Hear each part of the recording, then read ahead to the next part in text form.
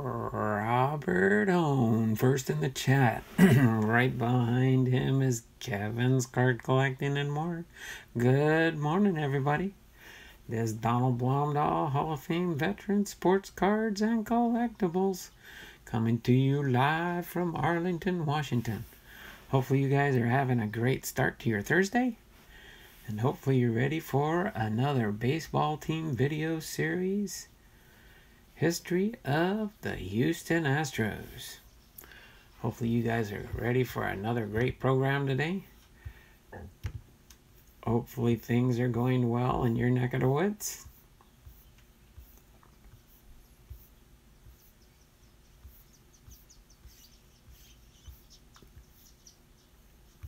I'm trying to remember who it was that chose this one. This is a super long history lesson. So hopefully you guys are ready for some fun and know some. Let's see. Oh man, Robert beat me by 0.0000001 second. That's right. You guys were neck and neck there. That's for sure. But do appreciate you guys popping into the stream here. Really do appreciate that. That is for sure.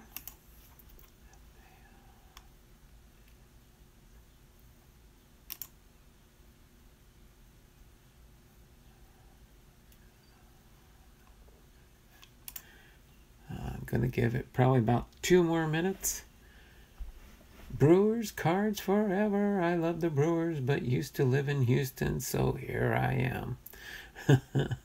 All right, looking forward to the Houston Astros team history. So hopefully you guys are excited about today. Give you a slight little background before we get into our overall history. So in 1969 to 1993, they were part of the West Division for the National League. And then they switched to the Central Division in 94 through 2012. So from 1962 to 2012, they were in the National League. And then starting in 2013 to present, they were then switched to the West Division of the American League. Okay. I'm sorry for anyone who lives in Houston. All right there, Robert. You be nice there today. But we got about, oh, it is 10:35, so we will get into the content at hand, and I will make sure I keep an eye on the chat here as much as possible. Look up at my computer after each little section as we roll along. So the Houston Astros, and of course then I did not have any family mail call packages today. I did have a package delivered yesterday, but it was my wife's medications. So that is actually, no, it wasn't her medications. It was some vitamin supplements that she gets through the mail. So Houston Astros is our history lesson for today for baseball teams. The Houston Astros are an American League professional baseball team based in Houston, Texas. The Astros compete in Major League Baseball as a member club of the American League West Division, having moved to the division in 2013 after spending their first 51 seasons in the National League. The Astros were established as the Houston Colt 45s and entered the National League as an expansion team in 1962, along with the New York Mets. The current name, reflecting Houston's role as the host of Johnson Space Center, was adopted 3 years later when they moved into the Astrodome, the first dome sports stadium and so-called the 8th wonder of the world. The Astros moved to a new stadium called Minute Maid Park in 2000. The Astros played in the National League West Division from 1969 to 1993, then the National League Central Division from 1994 to 2012, before being moved to the American League West as part of a minor realignment in 2013. The Astros posted their first winning record in 1972 and made the playoffs for the first time in 1980. The team made its first World Series appearance in 2005 as a National League team, only to be swept by the Chicago White Sox. The team embraced sabermetrics and new technologies in the 2010s, transforming from a tanking 100-loss team into a powerhouse. The Astros won the 2017 World Series, their first championship, against the Los Angeles Dodgers in 7 games in the wake of Hurricane Harvey. They returned to the World Series in 2019, losing to the Washington Nationals in 7 games. On January 13, 2020, Astros manager A.J. Hinch and general manager Jeff Luhnow were suspended by Major League Baseball for 1 year after an investigation confirmed sign stealing by the Astros during their 2017 World Series campaign. Both men were fired by the team shortly thereafter. Okay, before I get into the next section, let me pop into the chat here. Laugh out loud. Aren't you a Texan, Robert? Brewers cards. Well, I live in Chippewa Falls, Wisconsin now, and the Chippewa Falls Dawsons. Sorry, I lived there for a year. Kevin says, I went to Houston once to visit NASA. Fascinating place. I loved it. Lucky's in the house. I went to the Astrodome in 1975, and it was an awful place to watch a game. Oh, I thought it was awesome for a second there. Sorry, Lucky. I lived a couple miles away from there, just outside Pasadena. Used to visit NASA all the time. Wanted to be an astronaut? I mean, who wouldn't? Does anyone know who hit the first home run in the Astrodome? I don't know for sure on that one, Robert. I was not a big Houston Astros fan, although I did watch some of their games when they were on TV when I was a kid. But other than that, let's go ahead and go into our next section here. Looks like I'm caught up to the chat. I know, Robert, but I will let others guess. Brewers Cards Forever says, my mom.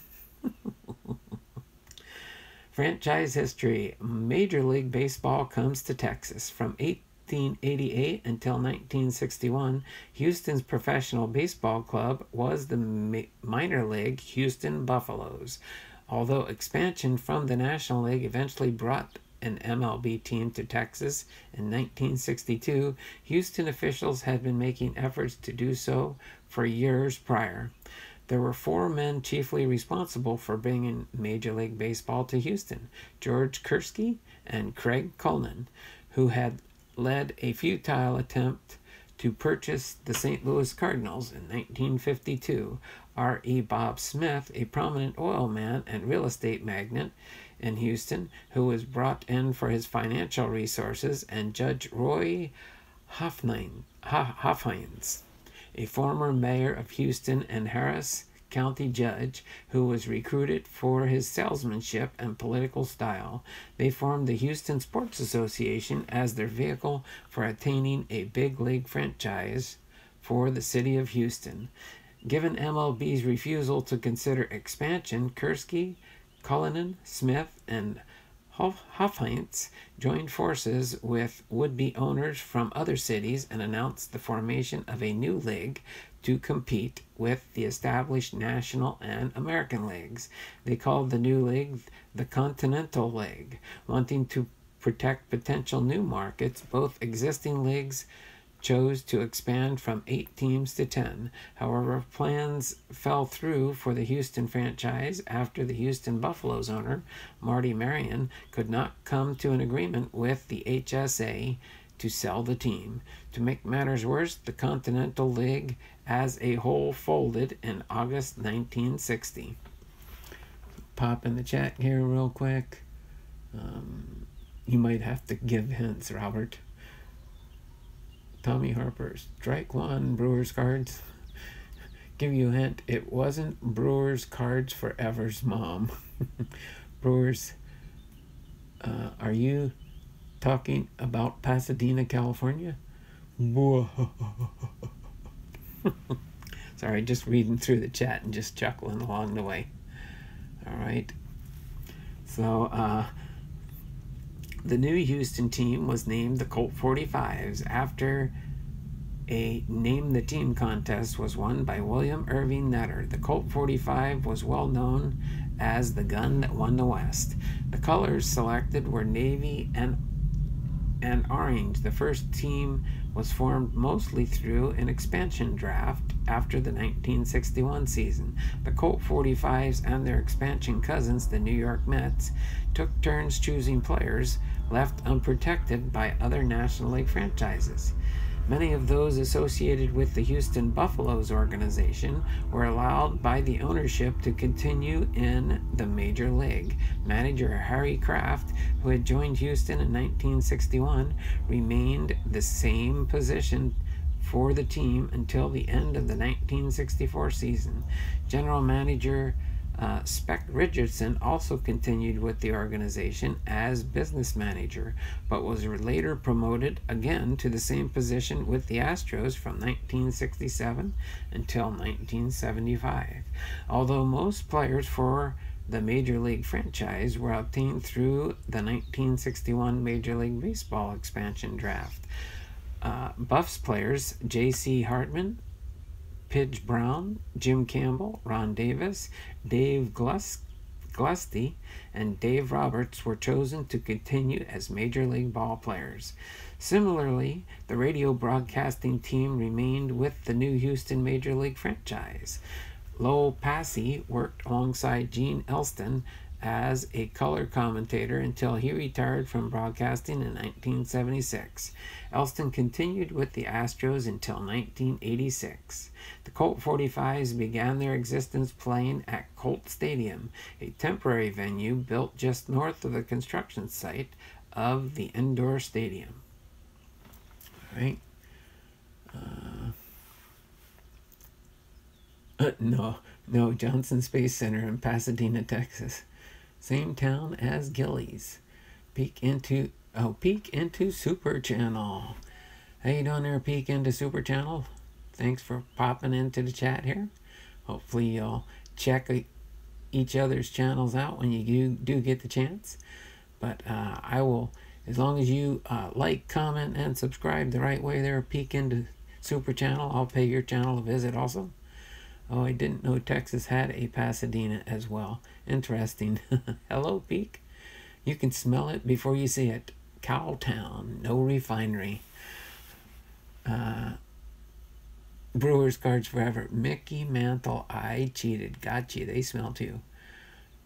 Google is a beautiful thing. Robert then finally says, you are correct. Mickey Mantle hit the first home run in the Astrodome.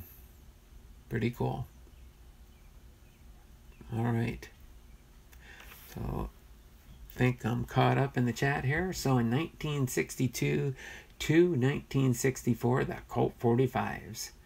So, the Colt 45s started their inaugural season on April 10th, 1962 against the Chicago Cubs with Harry Kraft as the Colt 45s manager. Bob Aspromonte scored the first run for the Colt 45s on an Al Spangler triple in the first inning. They started the season with a 3-game sweep of the Cubs, but eventually finished 8th among the National League's 10 teams. The team's best pitcher, Richard Turk Farrell, lost 20 games despite an ERA of 3.02, a starter for the Colt 45s. Farrell was primarily a relief pitcher prior to playing for Houston. He was selected to both All-Star games in 1962. The 1963 season saw More young talent mixed with seasoned veterans, Jimmy Wynn, Rusty Staub, and Joe Morgan. All made their major league debuts the 1963 season. However, Houston's positions in the standings did not improve, as the Colt 45s finished in ninth place with a 66 and 96 record.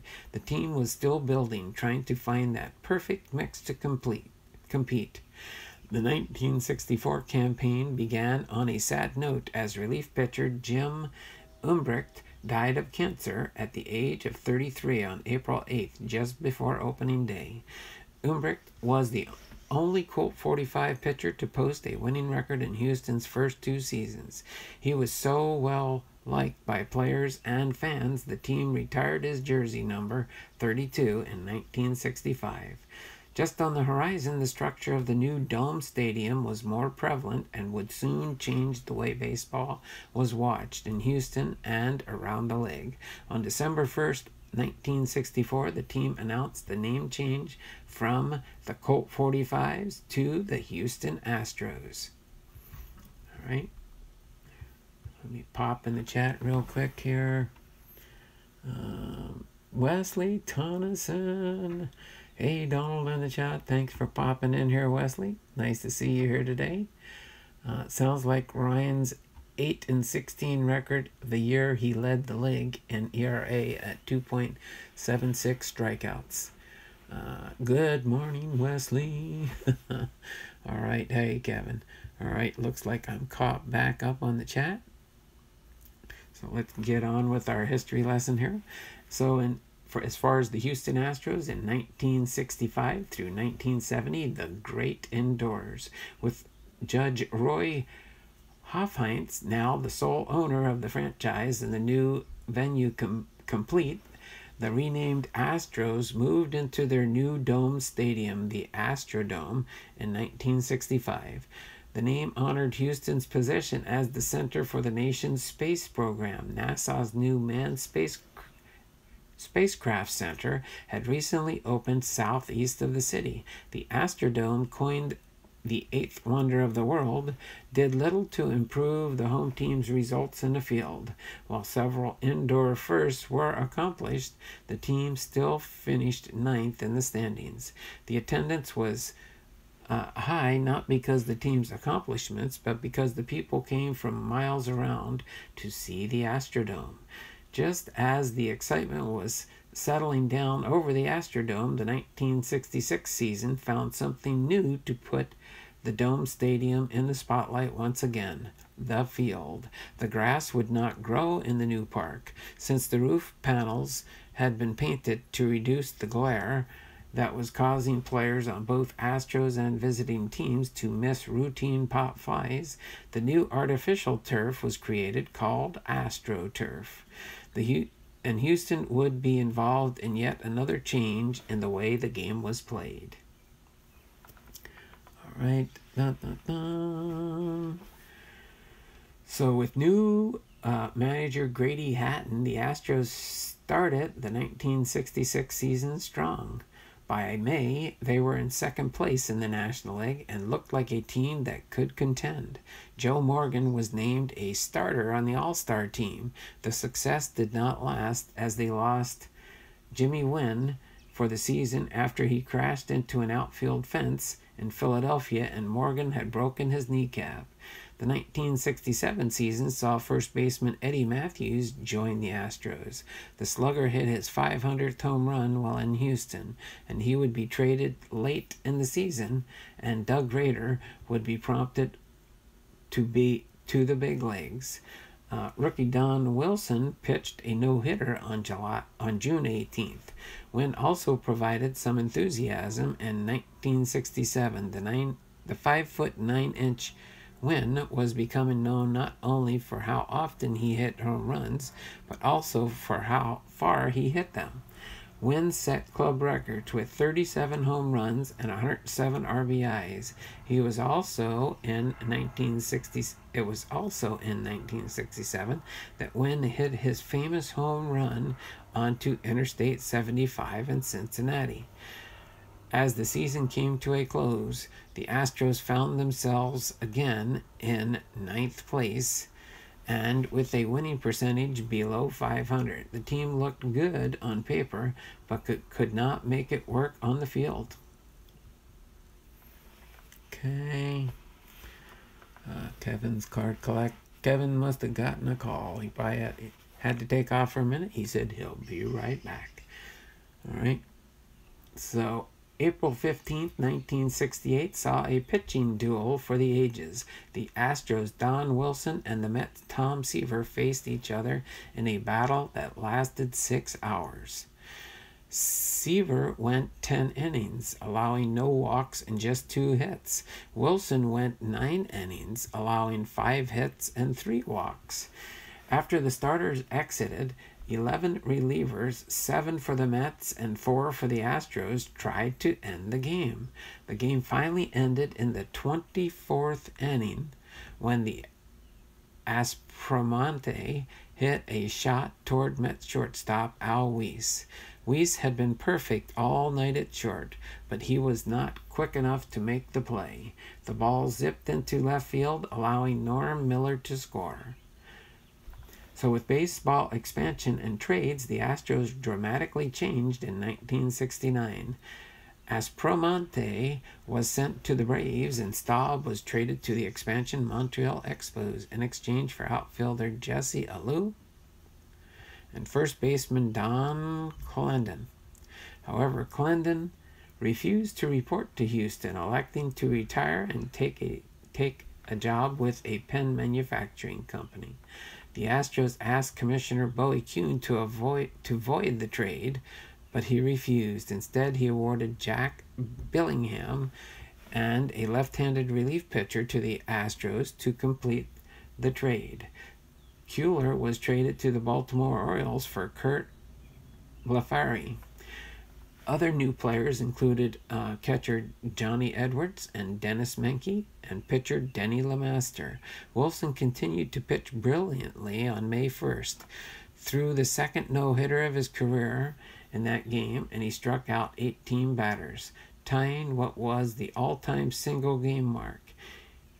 He was just 24 years of age and was second only to Sandy Koufax for career no-hitters. Wilson's no-hitter in the lit the Astros fire after a miserable month of April, and 6 days later, the team tied a major league record by turning 7 double plays in a game. By May's end, the Astros had put together a 10-game winning streak. The Houston infield tandem of Menke and Joe Morgan continued to improve, providing power at the plate and a great defense. Morgan had 15 homers and 49 bases, while Menke led the Astros with 90 RBIs. The Menke-Morgan punch was beginning to come alive, and the team was responding to Walker's management style.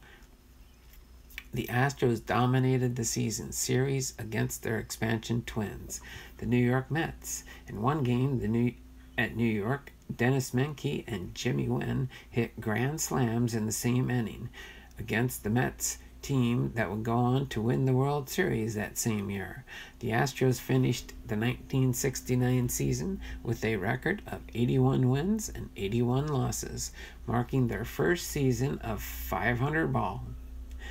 In 1970, the Astros were expected to be a serious threat in the National League. In June, 19-year-old Cesar Cedeno was called up and immediately showed signs of being a superstar. The Dominican outfielder batted .310 after being called up. Not to be outdone, Menke batted .304 and Jesus Alou batted .306. The Astros' batting average was up by 19 points compared to the season before. The team looked good, but the Astros' ERA was up. Larry Dierker and Wilson had winning records, but the pitching staff as a whole had an off season. Houston finished in 4th place in 1970. Okay, pop in the chat here real quick. Nothing new, so let's continue on. 1971 through 1974, the boys in orange. The fashion trends of the 1970s had started taking root in baseball. Long hair and loud colors were starting to appear on team uniforms, including the Houston Astros. In 1971, the Astros made some changes to their uniform, but they kept the same style they had in previous seasons, but inverted the colors. What was navy was now orange, and what was orange was a lighter shade of blue. The players' last names were added to the back of their jerseys. In 1972, the uniform fabric was also changed to what was at the time revolutionizing the industry: polyester. Belts were replaced by elastic waistbands, and jerseys zipped up instead of having buttons. The uniforms became popular with fans, but would last only until 1975, when the Astros would shock baseball and the fashion world. The uniforms were about the only thing that did change in 1971. The acquisition of Roger Metzger from the Chicago Cubs in the offseason moved Menke to first base, Bob Watson to the outfield. The Astros got off to a slow start, and the pitching and hitting averages were down. Larry Dierker was selected to the All-Star game in 1971, but due to an arm injury, he could not make it. Cesar Cedeno led the club with 81 RBIs and the league with 40 doubles, but batted just .264 and had 102 strikeouts in the second season with the Astros. Pitcher J.R. Richard made his debut on September of the 1971 season against the Giants. Let me pop in the chat here real quick. Fox Bama's in the house. How you doing there, Fox Bama? Fox Bama. I don't know why I say Bama all the time. Fox Bama. From Alabama. Let's see. Fox Bama, how goes it? Good, just at home chilling. J.R. Richard is a beast. All right, then we have the big trade. In November 1971, the Astros and Cincinnati Reds made one of the biggest blockbuster trades in the history of the sport and helped create the Big Red Machine of the 1970s. With the Reds getting better, the end of the deal, Houston sent second baseman Joe Morgan, and infielder Dennis Menke, and pitcher Jack Billingham, and outfielder Cesar Geronimo, and prospect Ed Ambrister to Cincinnati for first baseman Lee May, second baseman Tommy Helms, and infielder Jimmy Stewart. The trade left Astros fans and the baseball world scratching their heads as to why general manager Spec Richardson would give up so much for so little. The Reds, on the other hand, would shore up many problems. They had an off year in 1971, but were the National League's pennant winner in 1972. The Astros' acquisition of Lee May added more power to the lineup in 1972. May, Wynn, Rader, and Cedeno all had 20 or more home runs, and Watson hit 16. Cedeno also led the Astros with a .320 batting average, 55 stolen bases, and made spectacular plays in the field. Cedeno made the first All-Star game in 1972 and became the first Astros player in team history to hit for the cycle in August versus the Reds. The Astros finished the strike-shortened season 84-69 for their first winning season. Astro fans had hoped for more of the same in 73, but it was not to be. The Astros' run production was down, even though the same five sluggers the year before were still punching the ball out of the park.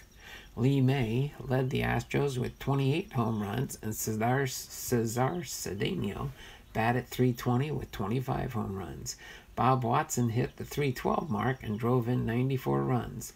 Doug Rader and Jimmy Gwynn Both had 20 or more home runs. However, injuries to their pitching staff limited the Astros to an 82 and 80 fourth place finish. The Astros again finished in fourth place the next year under new manager Preston Gomez. All right. Let's see. In 1975 through 1979, cautious corporate ownership.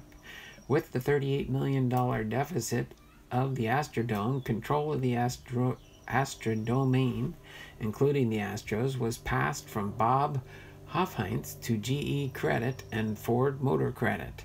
The creditors were just interested in preserving asset value of the team. So any money spent had to be found or saved somewhere else. So Tal Smith returned to the Astros from the New York Yankees to find a team that needed a lot of work and did not have a lot of money. However, there would be some bright spots that would prove to be good investment in the near future. The year started on a sad note. Pitcher Don Wilson was found dead in the passenger seat of his car on January 5th, 1975. The cause of death was asphyxiation by carbon monoxide. Wilson was 29 years old. Wilson's number 40 was retired on April 13, 1975. The 1975 season saw the introduction of the Astros' new uniforms.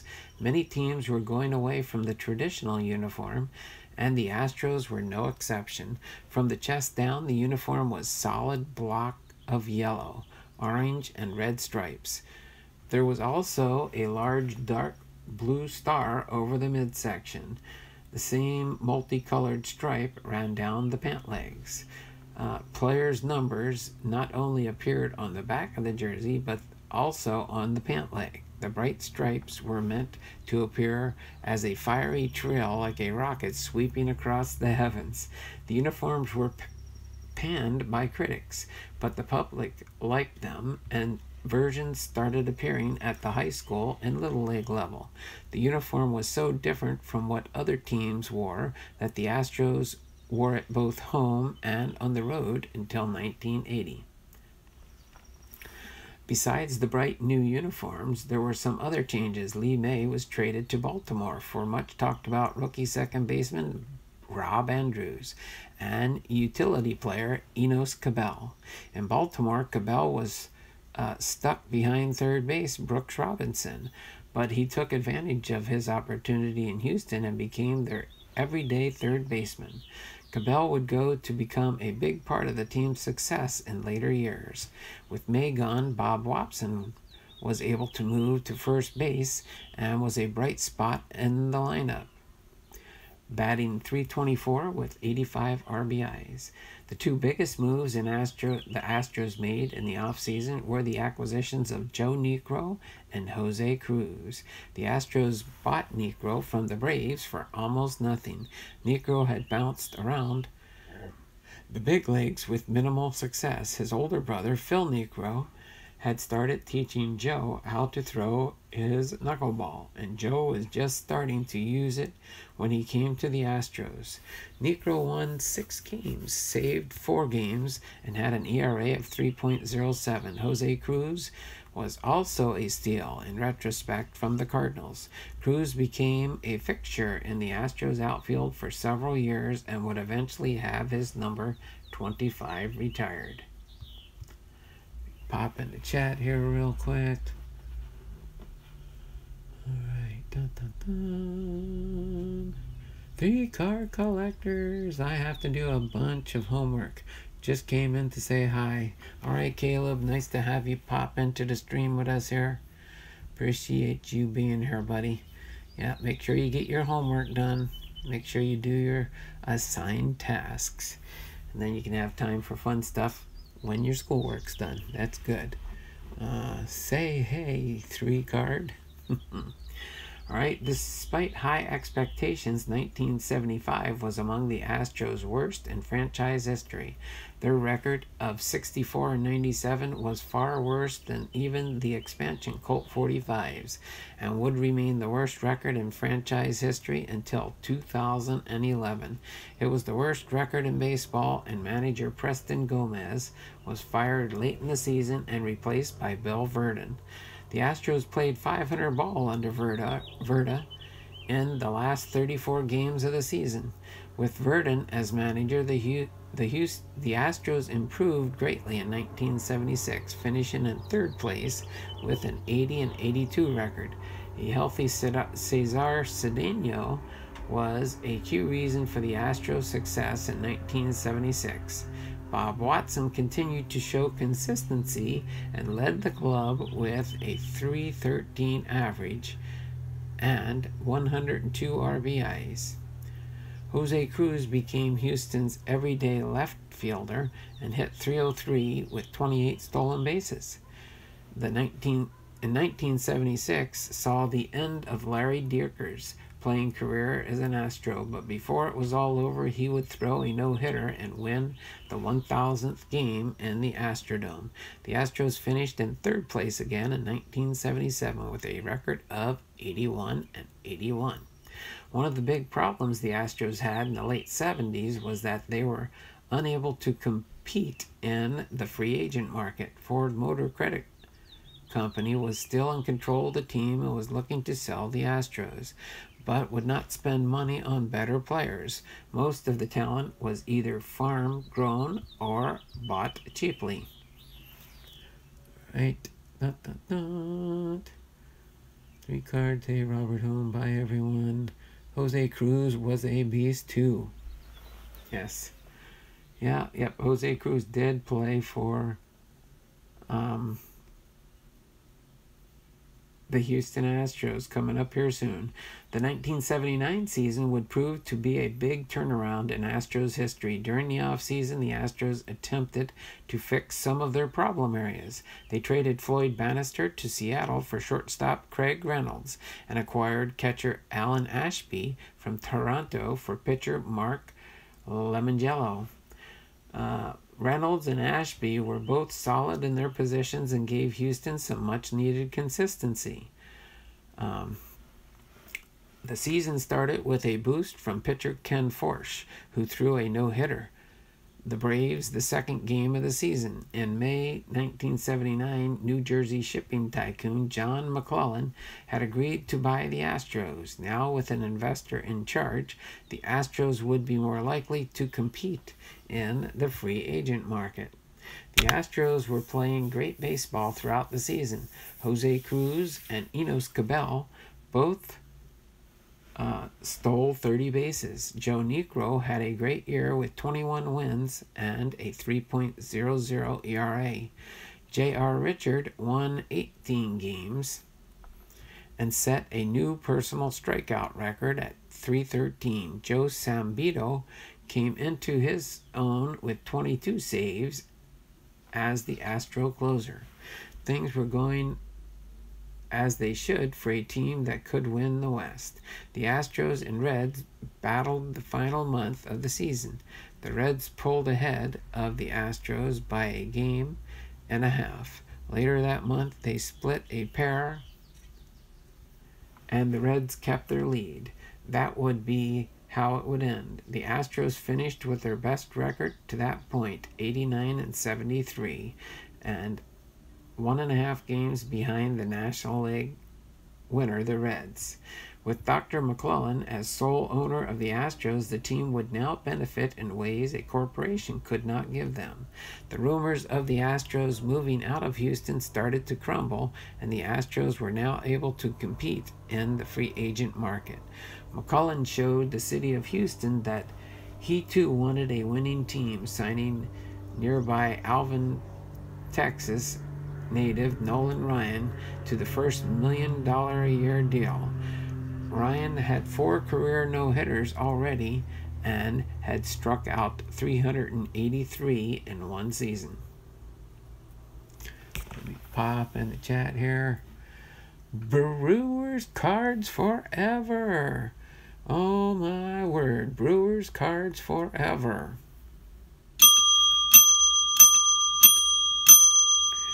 Brewers cards forever. We got to take a pause in the action here. I got to add something to my list here for my end of the month.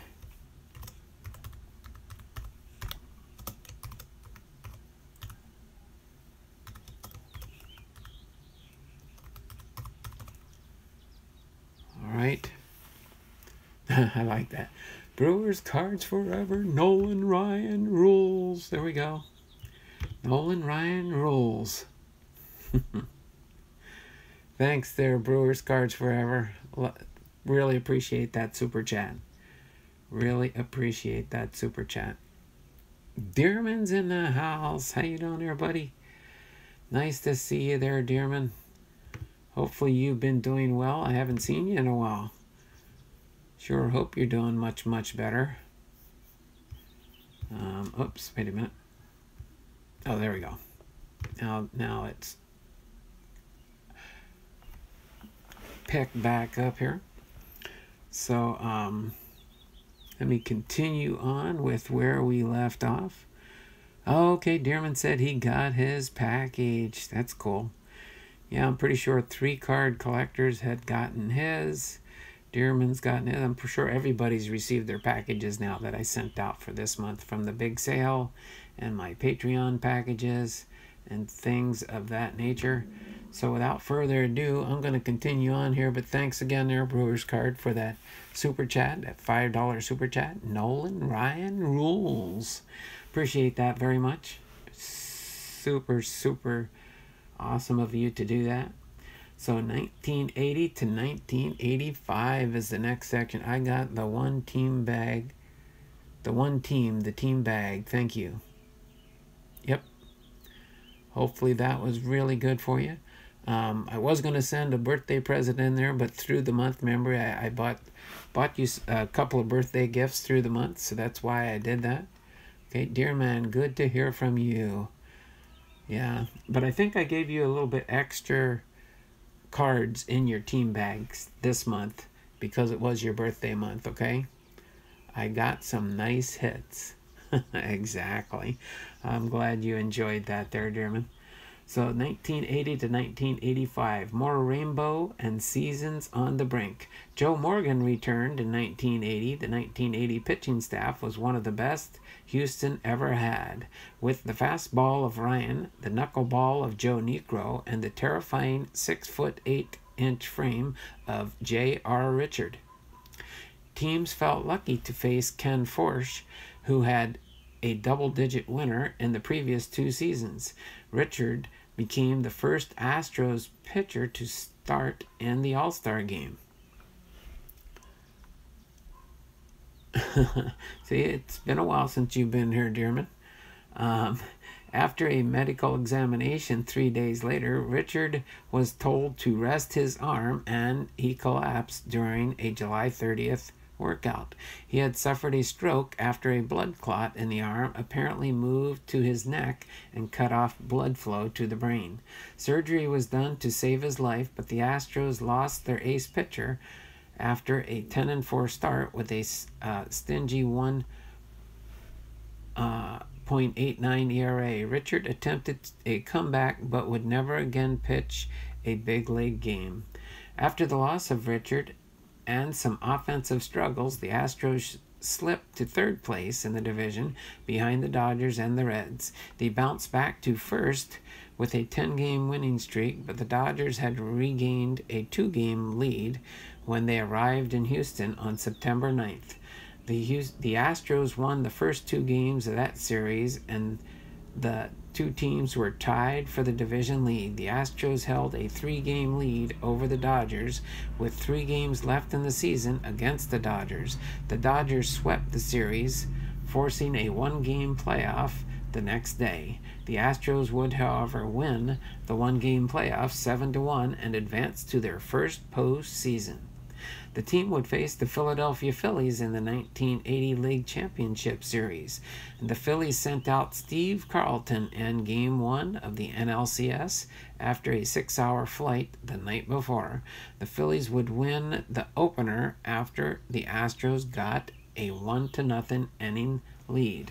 Ken Forsch pitched particularly strong fourth and fifth innings, but Greg Luzinski hit a 6-inning two-run bomb to the 300-level seats of Veterans Stadium. The Phillies added an insurance run on the way to a 3-1 win. Houston bounced back to win games 2 and 3. Game 4 went into extra innings with the Phillies taking the lead and the win in the 10th inning. Pete Rose started a rally with a 1-out single.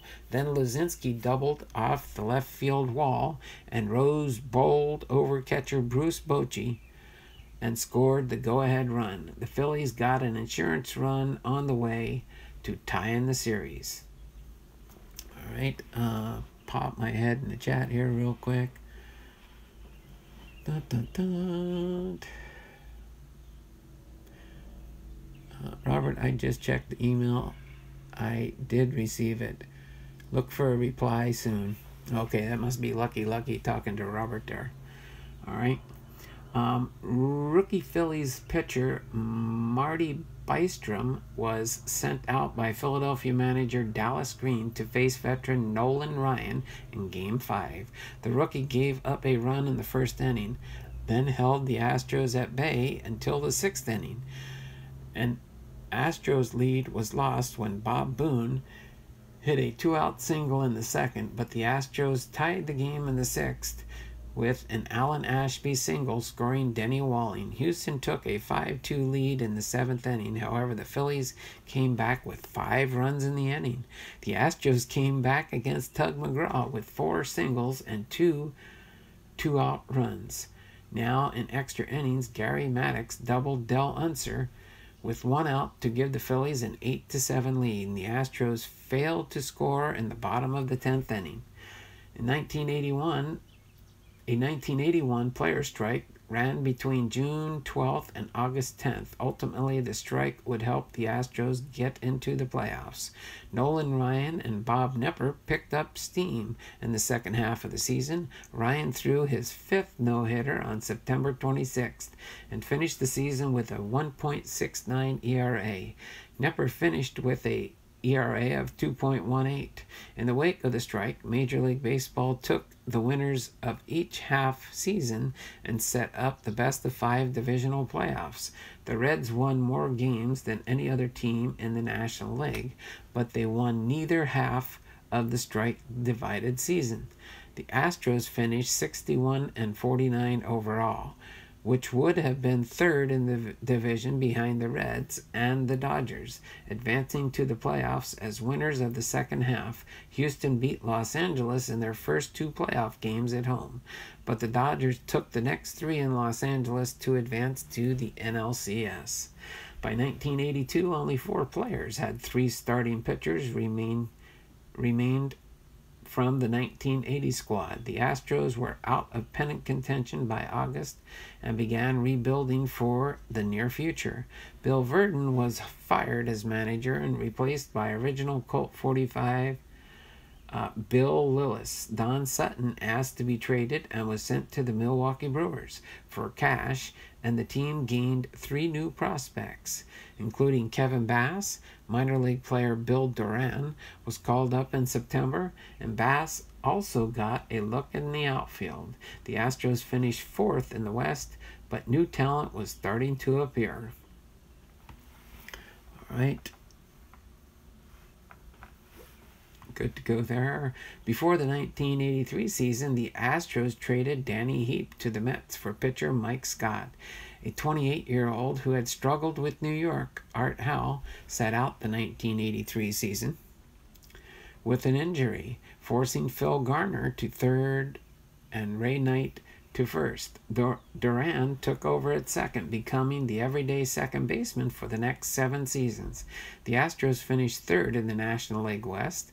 The 1984 season started off badly when shortstop Dickie Thon was hit in the head by a pitch and was lost for the season. In September, the Astros called up rookie Glenn Davis after he posted impressive numbers in AAA. The Astros finished in second place in 1985. Mike Scott learned a new pitch, the split-finger fastball. Scott, who was coming out of a 11-5 season, had found his new pitch and would become one of Houston's most celebrated hurlers. In June, Davis made the starting lineup at first base, adding power to the team. In September, Joe Niekro was traded to the Yankees for 2 minor league pitchers and lefty Jim DeShales. The Astros finished in 4th place in 1985. All right, Bass is Trout's cousin. Oh, that's cool. That's cool. That's for sure. All right, and then I will with great anticipation. All right. So, however, the signature game of the series was Game 6. Oh, wait.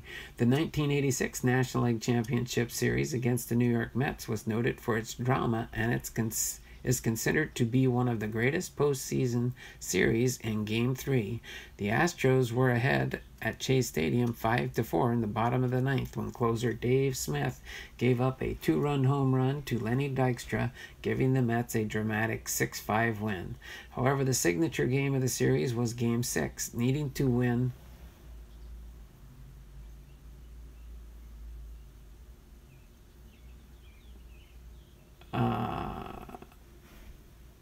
to get Mike Scott, who had been dominated in the series in Game 7. The Astros jumped off to a 3-0 lead in the first inning, but neither team would score again until the 9th inning. In the 9th inning, starting pitcher Bob Knepper would give up 2 runs, and once again the Astros would look to Dave Smith to close it out. However, Smith would walk Gary Carter and Darryl Strawberry, giving up a sacrifice fly to Ray Knight, tying the game despite having the go-ahead runs on base. Smith was able to escape the inning without any further damage. There was no scoring until the 14th inning, when the Mets would take the lead on a Wally Backman single and an error by left fielder Billy Hatcher. The Astros would get the run back in the bottom of the 14th when Hatcher, in a classic goal-to-hero conversion moment, hit one of the most dramatic home runs in NLCS history off the left field foul pole. In the 16th inning, Darryl Strawberry doubled to lead off the inning, and Ray Knight drove him home in the next at-bat. The Mets would score a total of 3 runs in the inning and take what appeared to be an insurmountable 7-4 lead. With their season on the line, the Astros would nonetheless rally for 2 runs to come within 7-6. Kevin Bass came up with the tying and winning runs on base. However, Jesse Orosco would strike him out, ending the game. At the time, the 16-inning game held the record for the longest MLB postseason history. The Mets won the series 4-2. After the 1986 season, the team had difficulty finding success again. Several changes occurred. The rainbow uniforms were phased out, the team electing to keep a 5-stripe rainbow design on the sleeves.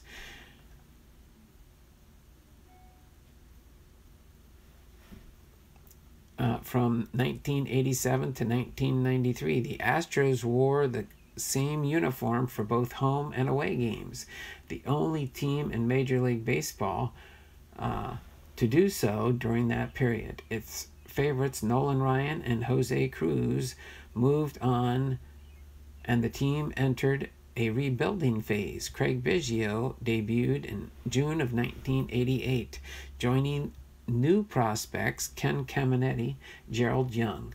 Biggio would become the everyday catcher by 1990. A trade acquiring Jeff Bagwell in exchange for Larry Henderson would become one of the biggest deals in Astros history. Glenn Davis was traded to Baltimore for Curt Schilling, Pete Harnisch, and Steve Finley in 1990. Okay. Make sure I didn't miss anything. Hey, Kevin's car collecting's back. Hey, Kendall. Kendall's in here.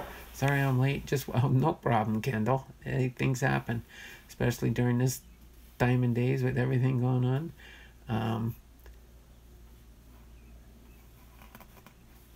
Oh, that's right. This is we're coming up on the Killer Bees section now, aren't we?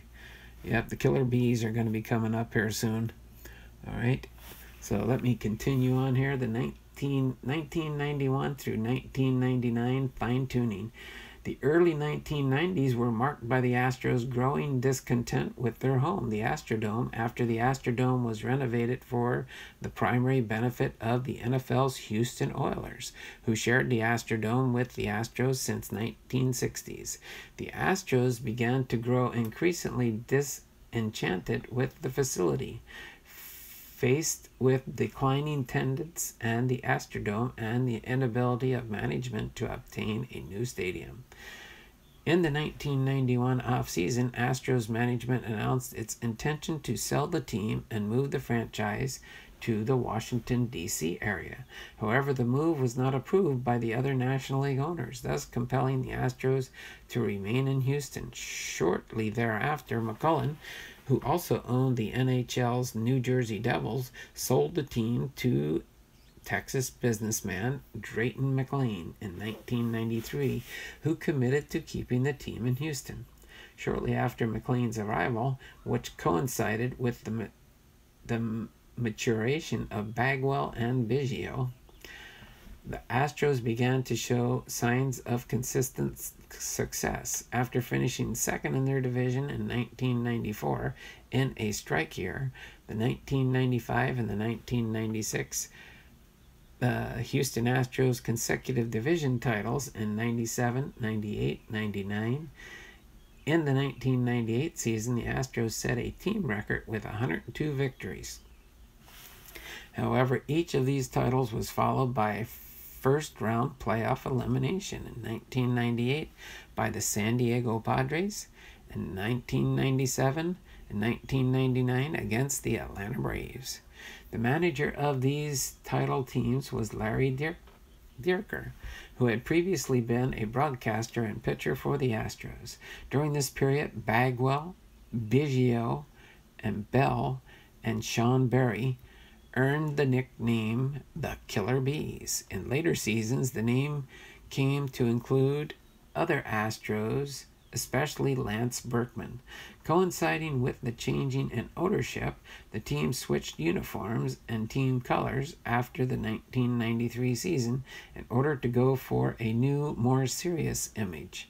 The team's trademark rainbow uniforms were retired, and the team's colors changed to midnight blue and metallic gold. The Astros font on the team logo was changed to a more aggressive one, and the team's traditional star logo was changed to a stylized flying star with an open left end. It marked the first time since the team's inception that orange was not part of the team's colors. Despite the general agreement that the rainbow uniforms identified with the team had become tired and looked too much like a minor league team according to the new owners. The new uniforms and caps were never especially popular with many Astros fans. Off the field in 1994, the Astros hired one of the first African-American general managers, former franchise player Bob Watson. Watson would leave the Astros after the 1995 season to become general manager of the New York Yankees and help to lead the Yankees to a world championship in 1996. He would be replaced by Gary Hunsaker, who until 2004 would continue to oversee the building of the Astros into one of the better and most consistent organizations in the major leagues. However, in 1996, the Astros again nearly left Houston. By the mid-1990s, McLean, like McCullen before him, wanted his team out of the Astrodome and was asking the city to build the Astros a new stadium. When things did not progress quickly toward that end, he put the team up for sale.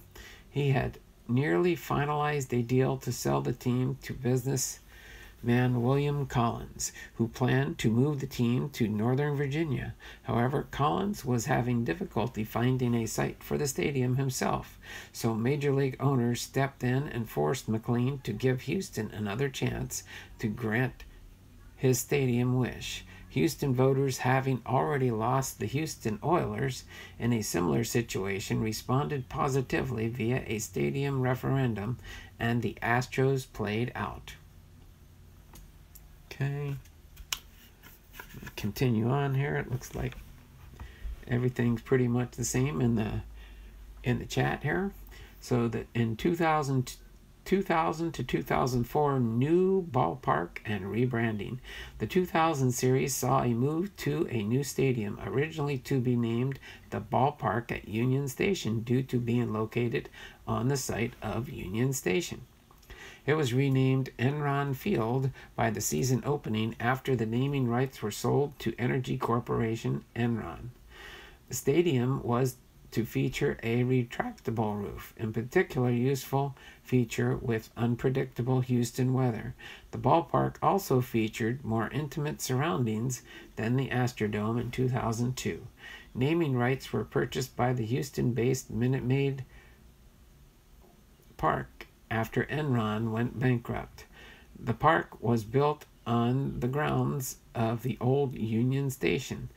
A locomotive moves across the outfield and whistles after home runs, paying homage to a Houston history which had 11 railroad company lines running through in the city by 1860. The ballpark previously contained quirks such as Towles Hill, which was a hill in deep center field on which a flagpole stood, all in fair territory. Towles Hill was replaced in the 2016-2017 offseason. The wall was moved into 409 feet, 125 meters, which the team hoped would generate more home runs. A similar feature was located in Crossley Field. Over the years, many highlight reel catches have been made by center fielder running up the hill to make catches. With the change in location also came a change in attire. Gone were the blue and gold uniforms of the 1990s in favor of a more retro look with pinstripes, a traditional baseball font, and the colors brick red and sand and black. These colors were chosen because ownership originally wanted to rename the team the Houston Diesels. The Shooting Stars logo was modified and still retained its definitive look.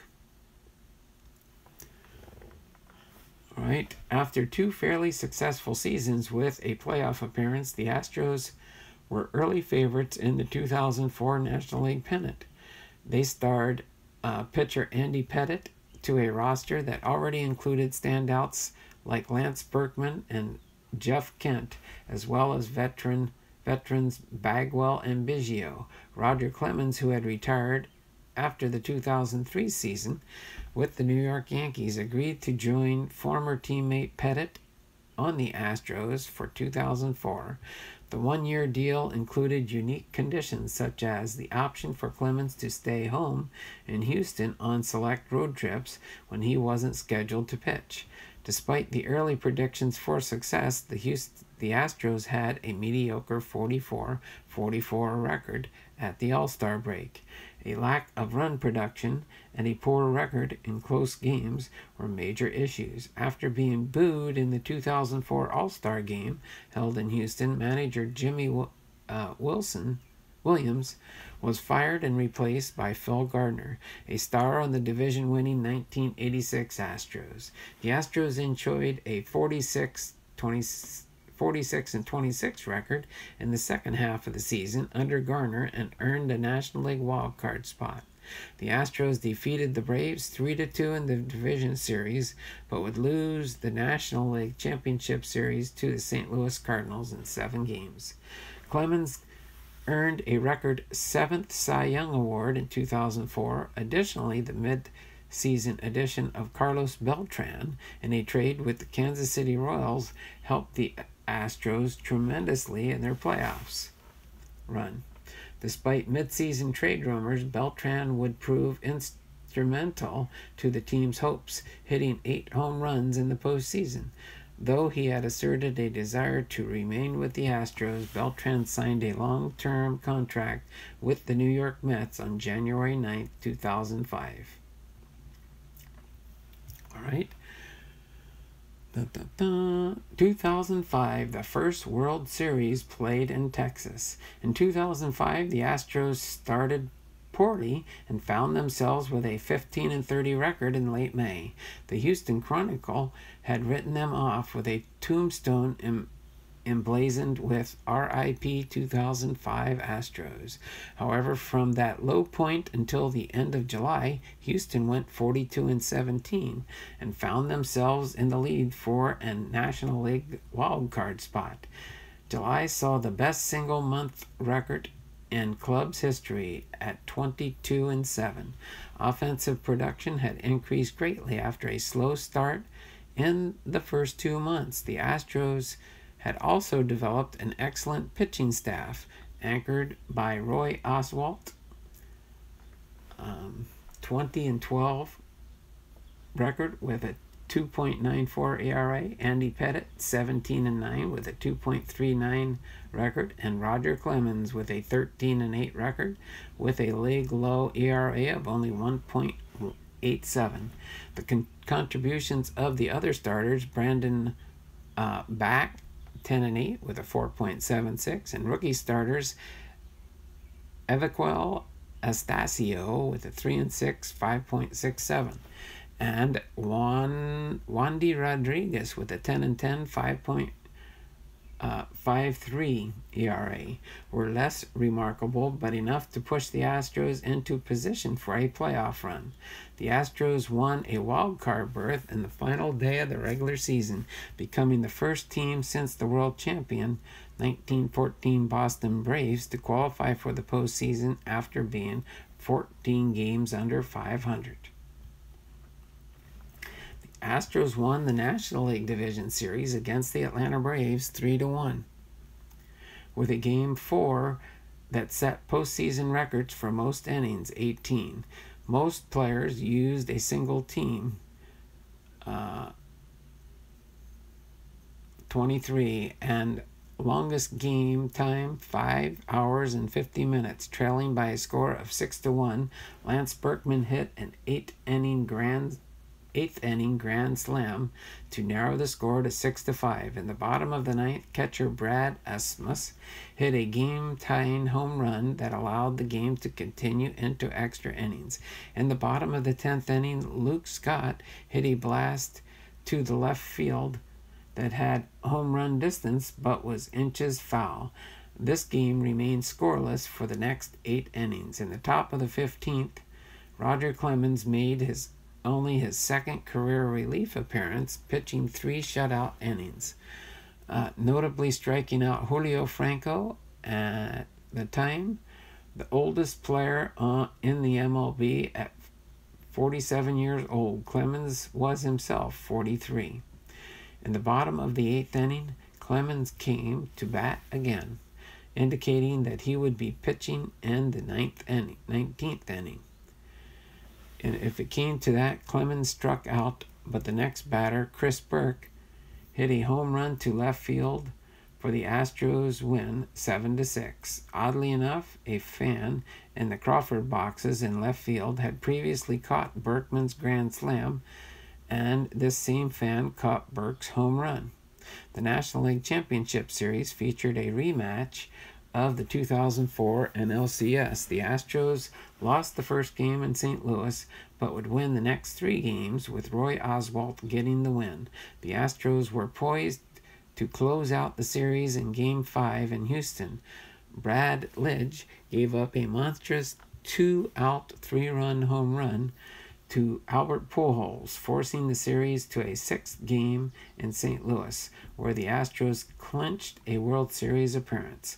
Roy Oswalt was named NLCS MVP, having gone 2-0 with a 1.29 ERA in the series.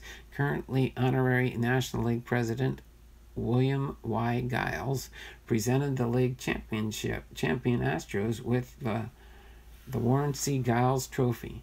Warren Giles, Williams' father and president of the National League from 1951 to 1969, had awarded an MLB franchise to the city of Houston in 1960. The Astros faced the Chicago White Sox in the World Series. Chicago had been considered the slight favorite, but would win all 4 games, the first 2 at U.S. Cellular Field in Chicago and the final 2 in Houston. Game 3 marked the first World Series game held in the state of Texas and was the longest game in World Series history, lasting 5 hours and 41 minutes. The World Series was marked by a controversy involving the Minute Maid Park roof. MLB and Commissioner Bud Selig insisted that the Astros must play with the roof open, which mitigated the intensity and enthusiasm of the cheering Astros fans. All right, make sure pop in the chat here real quick.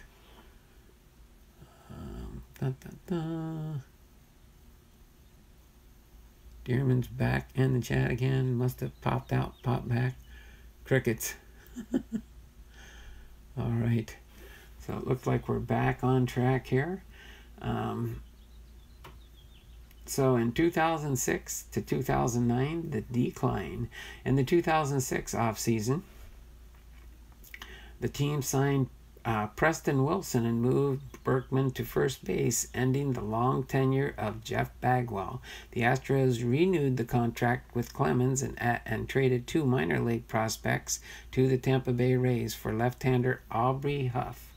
By August, Preston Wilson complained about his playing time after the return of Luke Scott from AAA Round Rock. The Astros released Wilson and was signed by St. Louis, a dramatic season that included wins in 10 of their last 12 games. But the Astros missed a playoff appearance when they lost the final game of the season to the Atlanta Braves. On October 31st, the Astros declined a contract option on Jeff Bagwell for 2007, ending his 15-year Astro career and leading to his retirement. Roger Clemens and Andrew Pettit filed for free agency on December 12th, and the Astros traded Willie Taveras and Taylor Buchholz and Jason Hirsch to the Colorado Rockies. The Rockies pitcher Jason Jennings and Miguel Asensio. A trade with the White Sox involving the same 3 Astros in exchange for John Garland had been nixed a few days earlier when Buchholz reportedly failed a physical. In the end of Taveras continued to develop, and Hirsch had a strong 2007 rookie campaign, while Jennings was often injured and generally ineffective. All right, on April 28, 2007, the Astros purchased the contracted top minor league prospect, Hunter Pence. He debuted that night, getting a hit and scoring a run. By May 2007, the Astros suffered one of their worst recent losing streaks, 10 games. On June 28, second baseman Craig Biggio became the 27th MLB player to accrue 3,000 career hits. Biggio needed 3 hits to reach the 1,000, and on that night he had 5 hits. That night, Carlos Lee hit a towel M in the 11th inning. Lee later quipped to the news media that he had hit a walk-off grand slam and he got second billing. Considering Biggio's achievement, on July 24th, Biggio announced that he would retire at the end of the season. He hit a grand slam in that night's game, which broke a 3-3 tie and led the Astros to an Astros win. In Biggio's last at-bat, he grounded out to Chipper Jones of the Atlanta Braves. On September 20th, Ed Wade was named general manager. In his first move, he traded Jason Lane to the Padres on September 24th. On September 30th, Craig Biggio retired after 20 years with the team. In November, the Astros traded right-hand pitcher Brad Lidge and shortstop Eric Brunlet to the Philadelphia Phillies for outfielder Michael Bourne, right-hand pitcher Jeff Geary, and minor leaguer Mike Constanzano. Utility player Mark Loretta accepted Houston's salary arbitration, and Kazu Matsui finalized a $16.5 million three-year contract with the team. In December, the Astros traded outfielder Luke Scott and Matt Albers, right-hand pitcher Dennis Sarfate, left-hand pitcher Troy Patton, and minor league third baseman Mike Costanzo to the Baltimore Orioles for shortstop Miguel Tejada. On December 14th, they sent infielder Chris Burke, right-hand pitcher Juan Gutierrez, right-hand pitcher Chad Quallis to the Arizona Diamondbacks for right-hand pitcher Jose Valverde. On December 27th, the Astros came to terms on a deal with All-Star Gold Glove winner Darren Erstad. Okay, who we got in here? Brewers, hello Kevin, Dearman.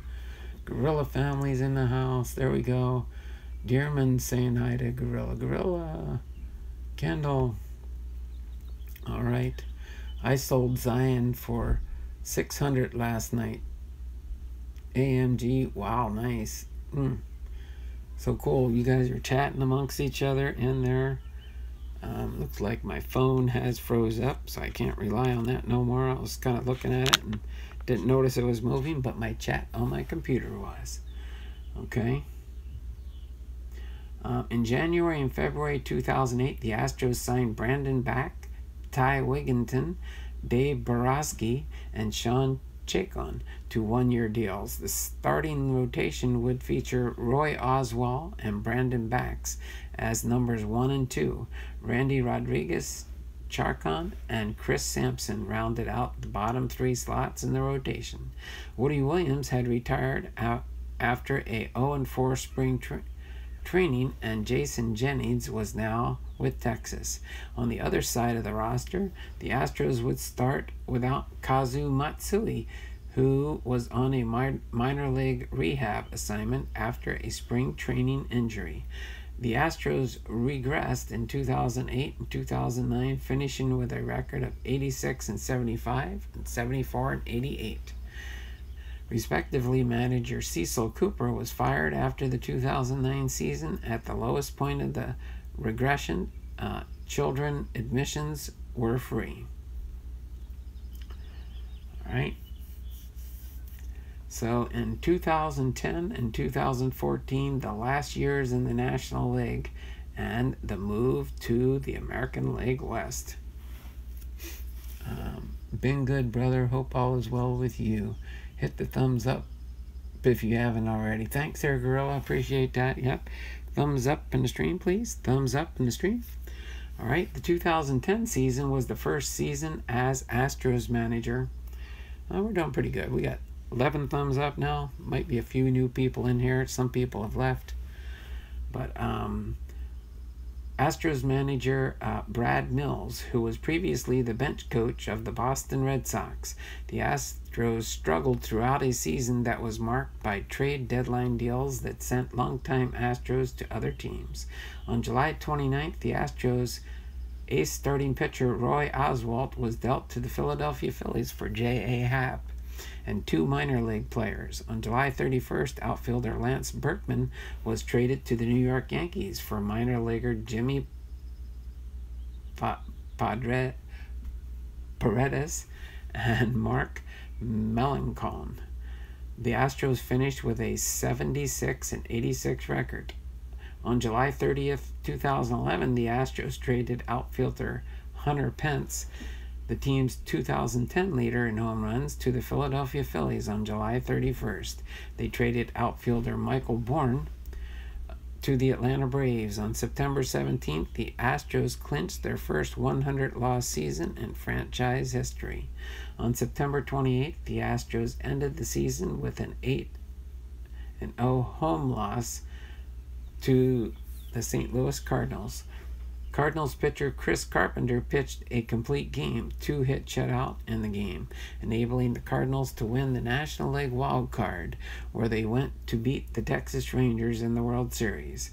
Lance Berkman being a key player in their championship victory, the Astros finished with a 56-106 record, the worst single-season record in franchise history, a record which would be broken the following year.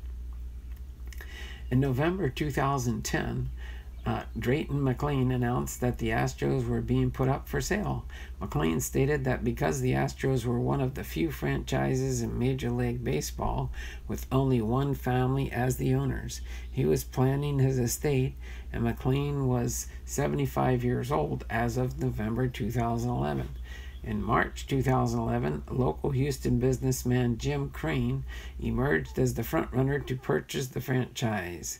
In the 1980s, Crane founded an air freight business which later merged with Seva Logistics and later found Crane Capital Group. McLean and Crane had previous handshake agreement for the franchise in 2008, but Crane abruptly changed his mind and broke off discussions. Crane also attempted to buy the Chicago Cubs in 2008 and the Texas Rangers during the 2010 auction. Crane came under scrutiny because of previous allegations of discriminatory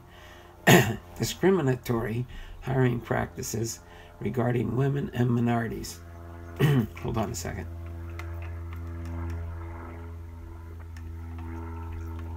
Among other issues, this delayed MLB's approval process during the summer of 2011. Frustrated, Crane hinted that the delays might threaten the deal. In October 2011, Crane met personally with MLB Commissioner Bud Selig in a meeting that was described as constructive. On November 15, 2011, it was announced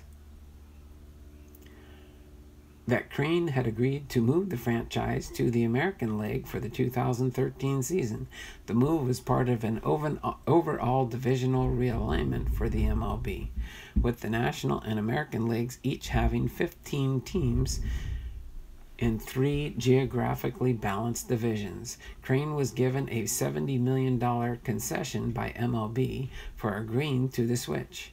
The move was a condition for the sale to the new ownership group. 2 days later, the Astros were officially sold to Crane after the owners were unanimously voted in favor of the sale.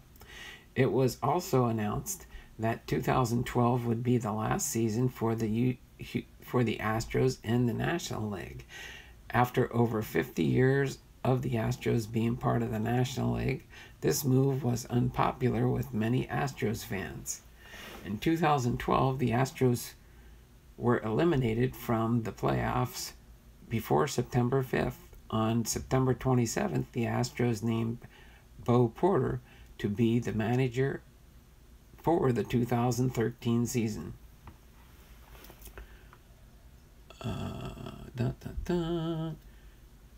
Been good, brother. Hope all's well. Donald, you need a new phone or a better battery.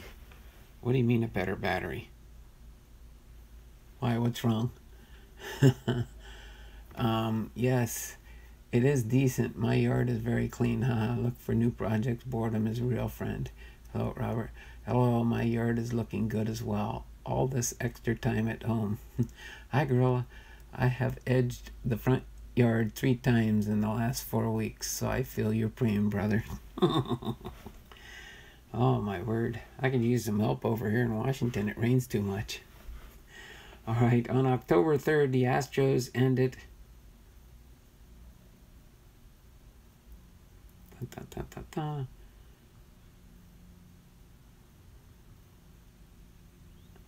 over 50 years of National League play with a 5-4 loss to the Chicago Cubs and began to look ahead to join the American League, winning only 20 road games during the entire season.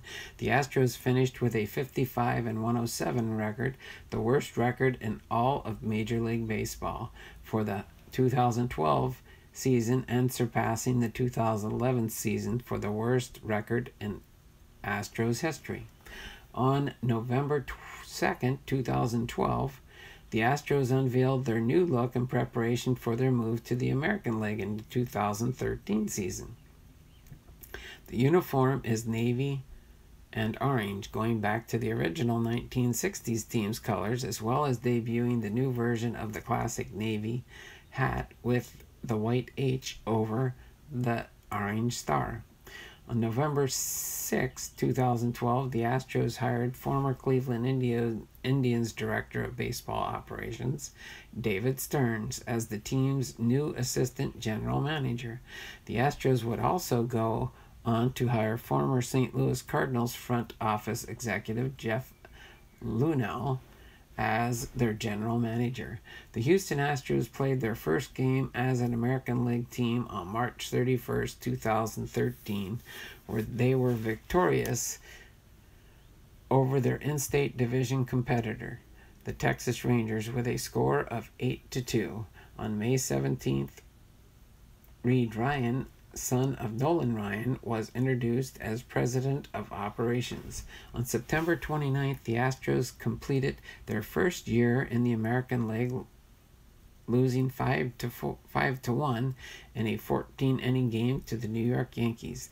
The Astros finished the season with a 51-111 record, a franchise worst, with a season-ending 15-game losing streak, again surpassing their worst record from the previous year.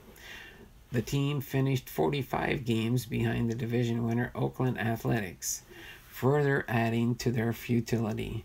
This marked 3 consecutive years that the Astros had more than 100 games, lost more than 100 games in a single season. They also became the first team to have the first overall pick in the draft 3 years in a row. In February 2014, Nolan Ryan rejoined the Astros front office as assistant to the owner, Jim Crane, general manager Jeff Lunell, and president of business operations Reed Ryan. From 2004 to 2008, he worked as a special assistant to the general manager.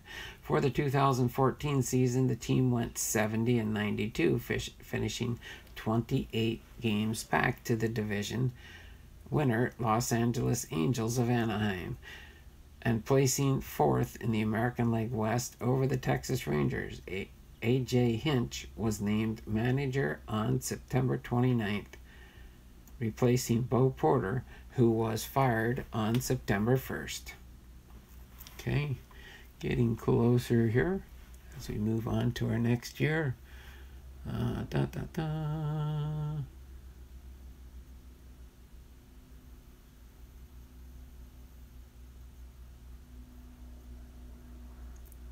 Gotta get the AC ready. Supposed to be in the 90s next week.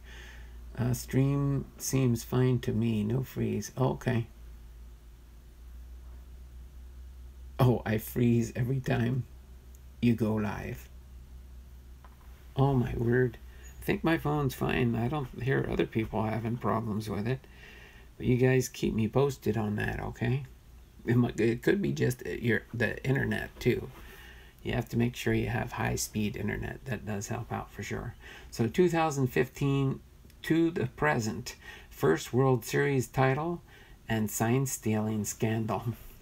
So in 2015, Dallas Keuchel led the American League with 20 victories, going 15-0 at home, an MLB record. Key additions to the team included Scott Kazmir and shortstop Carlos Correa, who hit 22 home runs and being called up in June of 2015, second baseman Jose Altuve picked up where he left off as the star of the Astros offense.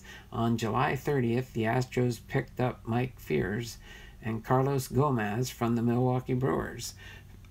Fiers threw the 11th no-hitter in Astros history on August 21st against the Los Angeles Dodgers. Houston got the final AL playoff spot and faced the Yankees in the wild card game on October 6th at New York. They defeated the Yankees 3-0, but lost to the Kansas City Royals in the American League Division title. The Astros split the first two games of the ALDS best-of-5 series in Kansas City. The Astros won the first game at Minute Maid Park to take a 2-1 lead in the ALDS. In Game 4, after 7 innings, the Astros had a 6-2 lead in the top of the 8th inning, which took about 45 minutes to end. The Royals had taken a 7-6 lead with the series of consecutive base hits. The Astros suffered a 9-6 loss, and the ALDS was tied at 2-2. Then the series went back to Kansas City, where the Royals clinched the series in the 5th game 7-2. The Astros entered the 2016 series as the favorites to win the AL West after a promising 2015 season. After a bad start to their season, with Houston going 7-17 in April, the Astros bounced back and went on to have a winning record. In the next 4 months, including an 18-8 record in June, but after going 12-15 in September, the Astros were eliminated from playoff contention, and they finished 3rd place in the American League West Division with a final record of 84-78. All right, looks like the chat's been moving a little bit here. Let me catch up, scroll back up here.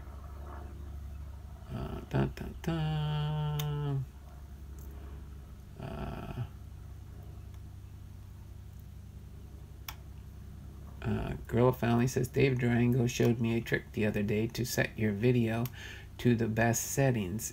It defaults to lower settings, and picture looks great.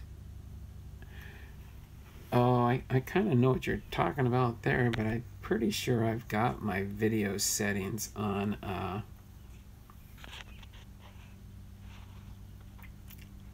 I do that. You do that in the settings, and I know I've got that. Let me just check real quick, make sure.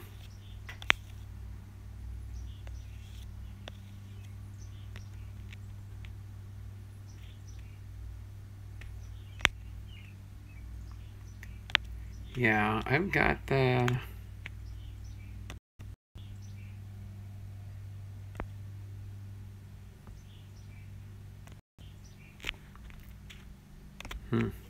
Let me see if this helps any. I did update something just now. Oh, there we go. Wow, that does. How things look now? A little bit clearer, maybe? I was playing with the settings there. You guys let me know if that looks any better with my feed. No problem with my feed. All is good, Donald. The cards look great, Kevin. I am only kidding, buddy. My first time seeing it. Only 21, welcome. I love the 87 Topps choice.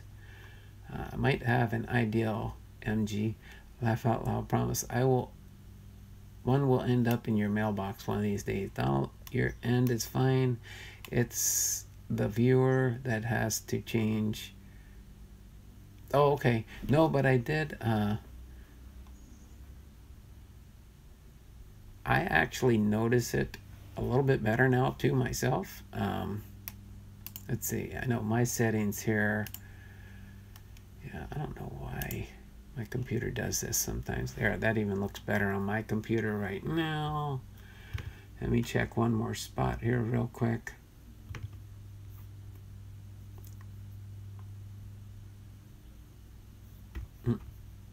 Let's see, live chat there. Let me go into my settings here for some reason. That's not up there. The higher quality. Oh, there we go. That looks a little bit better on my end. Not that it probably looked too bad for you guys. All right, so the season was, I'll continue on now that I got all that. I read through there. Okay, yeah, the viewer has to do that. And of course, the viewer, when you are watching this stuff, you do have to have a higher speed internet to get the clear type end product. So the season was marked by the Astros' 4-15 record against their in-state division rival and eventual division winner, the Texas Rangers. The Astros finished the 2016 season 11 games behind the Rangers. In 2014, Sports Illustrated predicted the Astros would win the 2017 World Series through their strategic rebuilding process. As of June 9th, the Astros were 41-16, which gave them a 13.5 game lead over the rest of their division. And they had a comfortable possession of the best record in the entire league. This was the best start in the Astros' 55-year history, as the games of June 23rd concluded, the Astros had an 11.5 game lead over the rest of the division. The Astros entered the All-Star break with an American League best 60-29 record and a 16 game lead in the division, although the overall best record in MLB had just barely slipped to the Dodgers shortly before the All-Star break, just by 1 game. With the Hurricane Harvey causing massive flooding throughout Houston and southeast Texas, the Astros' 3-game series against the Rangers for August 29th to 31 was relocated to Tropicana Field, home of the Tampa Bay Rays, in St. Petersburg, Florida.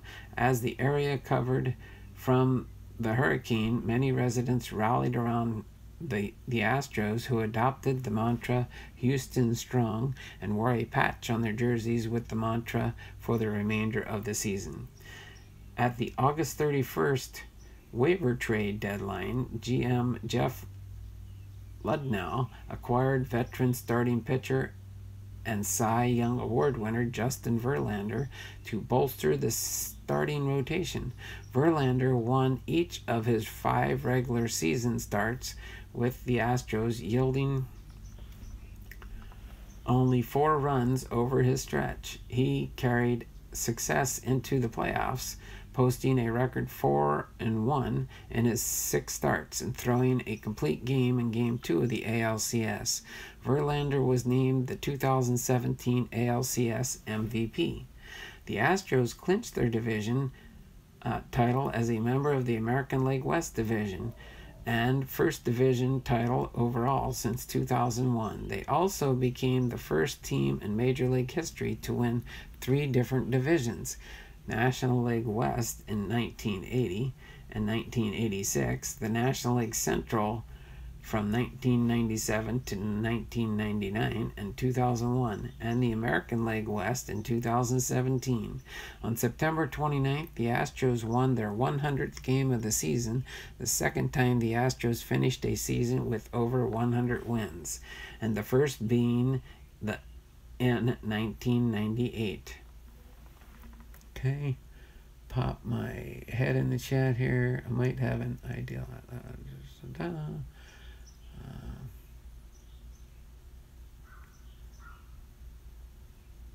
Oh, okay. I was talking about the chat freezing. I see you just fine. Okay, yeah. Well, my chat is frozen on my phone, that's for sure. All right.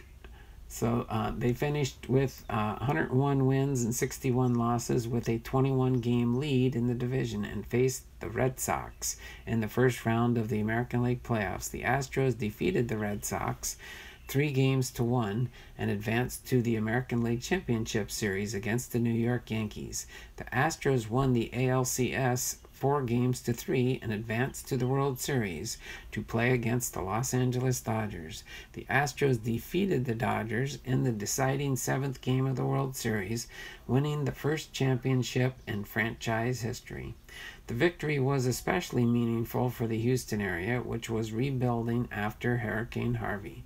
The city of Houston celebrated the team's accomplishment with a parade on the afternoon of November 3rd, 2017. Houston Police Chief Art Acevedo estimated at least 750,000 people attended the parade. On November 16, 2017, Jose Altuve was named the American League Most Valuable Player, capping off a historic season in which he accumulated 200 hits for the fourth consecutive season, led the major leagues with a .346 batting average, and was unquestioned clubhouse leader of the World Series champions.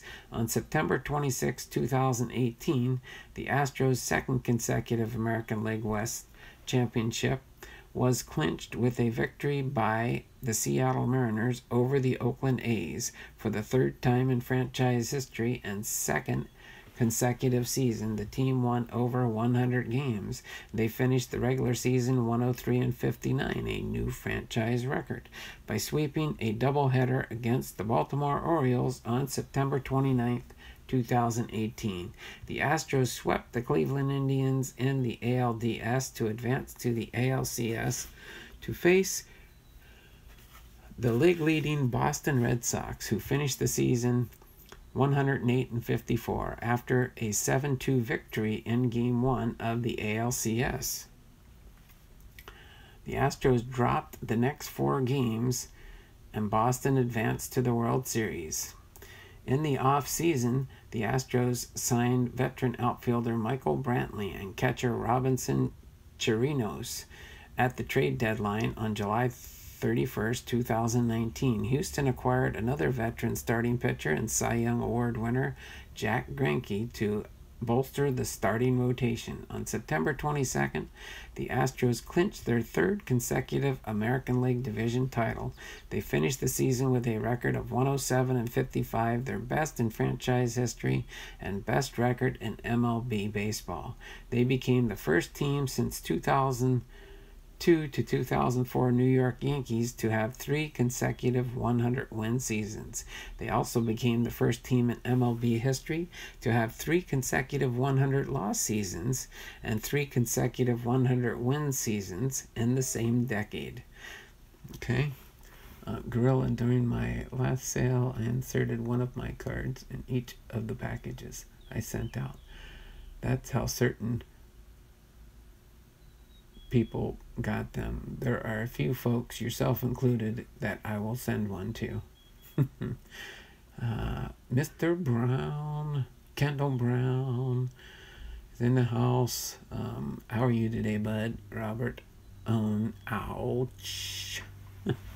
Why are you saying ouch? Robert. Entering the playoffs as the top-seeded team in both leagues, they defeated the American League Wild Card winner, Tampa Bay Rays, in 5 games in the ALDS, advancing to the ALCS for the 3rd year in a row to face the New York Yankees. In Game 6 at Minute Maid Park, Jose Altuve hit a walk-off home run to win the pennant and send them to its 3rd World Series appearance. However, they lost the 2019 World Series to the Washington Nationals in 7 games, taking 3 games in Washington but losing all 4 of their games at home. Right, and one last closing note to everybody's pretty much well familiar about sign stealing scandal. On November 12th, 2019, Ken Rosenthal and Evan Drellick wrote an article in The Athletic detailing allegations that the Astros had used cameras to engage in potentially illicit sign stealing against opponents, relying on allegations from former Astros pitcher Mike Fears as a public source and other allegations from unnamed sources.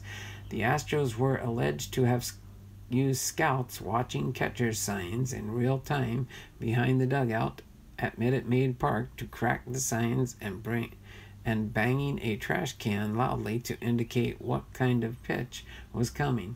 The scandal rippled through the baseball world as internet sports personality Jomboy published videos that appeared to clearly show the scheme.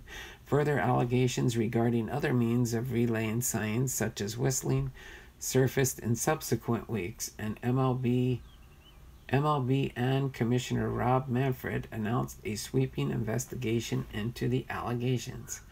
On January 13, 2020, MLB announced that its investigation found that the Astros did use cameras and video monitors to steal signs of opposing catchers and signal to hitters throughout the 2017 regular season and postseason, and at least part of the 2018 season. The investigation found no evidence of sign stealing in their pennant-winning 2019 season. The report said that Alex Cora, then the Astros bench coach, Carlos Beltran, and other unnamed players were involved in developing the scheme. It said Hinch neither devised the banging scheme nor participated in it, but did not stop it or tell Cora he disapproved of it. Manfred announced that manager A.J. Hinch and general manager Jeff Luhnow were suspended for 1 year. The team would be fined $5 million, the maximum allowed under MLB rules, and the team would lose its top 2 draft picks in both the 2020 and 2021 MLB drafts. About an hour after MLB's announcement, the Astros owner Jim Crane announced he had terminated both Hinch and Luhnow, saying he was unaware of the scheme and extraordinarily troubled and upset, and concluded, "We need to move forward with a clean slate. We will not have this happen again on my watch." In a statement, Luhnow denied knowledge of the scheme. Hinch issued a statement saying, "While the evidence consistently showed I didn't endorse or participate in sign-stealing practices, I failed to stop them, and I am deeply sorry." The scandal had repercussions around baseball. Cora was implicated in the report, but Manfred withheld a decision on his punishment until the completion of a separate investigation into electronic sign stealing in 2018, when Cora was manager of the Red Sox. However, the report led the Red Sox to dismiss Cora 2 days after it was published, and the Mets did the same with Beltran, who had been hired as manager shortly before The Athletic story that same week. On January 29, 2020, the Astros announced they hired Dusty Baker as their new manager to replace Hinch. So there, Boom Slang's in the house. How you doing there, Boom Slang? So there we have it. The history of the Houston Astros in a nutshell. Pretty long history there. Boom Slang said lies. Yo, sup everyone. Lucky says, hey, Boom Slang. Kendall says, Boom Slang. Boom Slang says, I'm good. All right. So, boom. That takes care of part 1. Again, part 2, no family mail call today.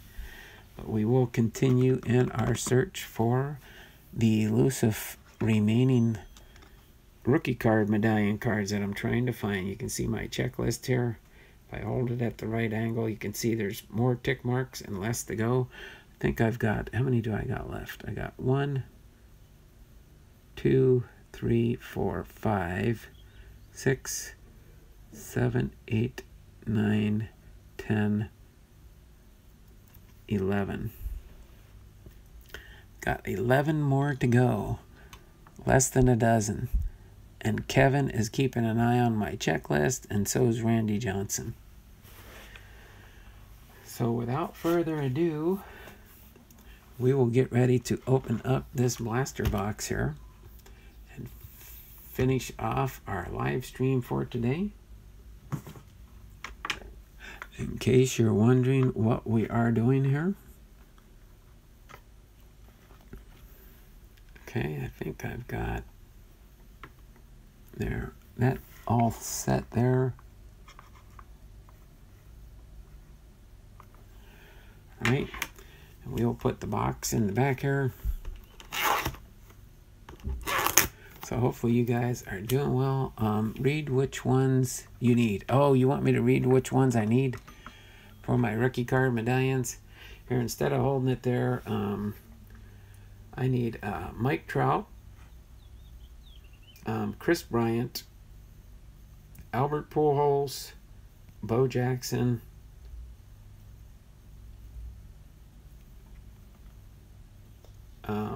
Chipper Jones, Tony Gwynn, Jose Canseco, Dwight Gooden, Rickey Henderson, Roger Clemens, and Miguel Cabrera. I think I've got one of these coming in, but I can't remember. I'd have to double check.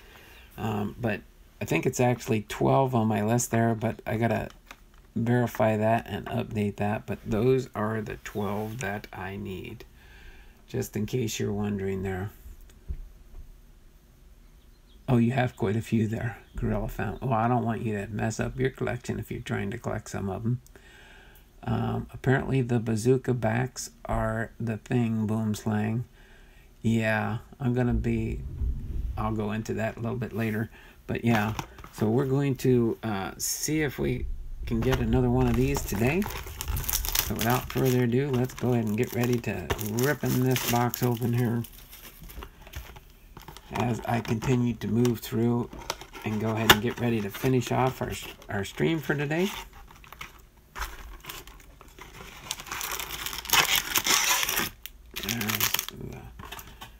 There's those there. Let me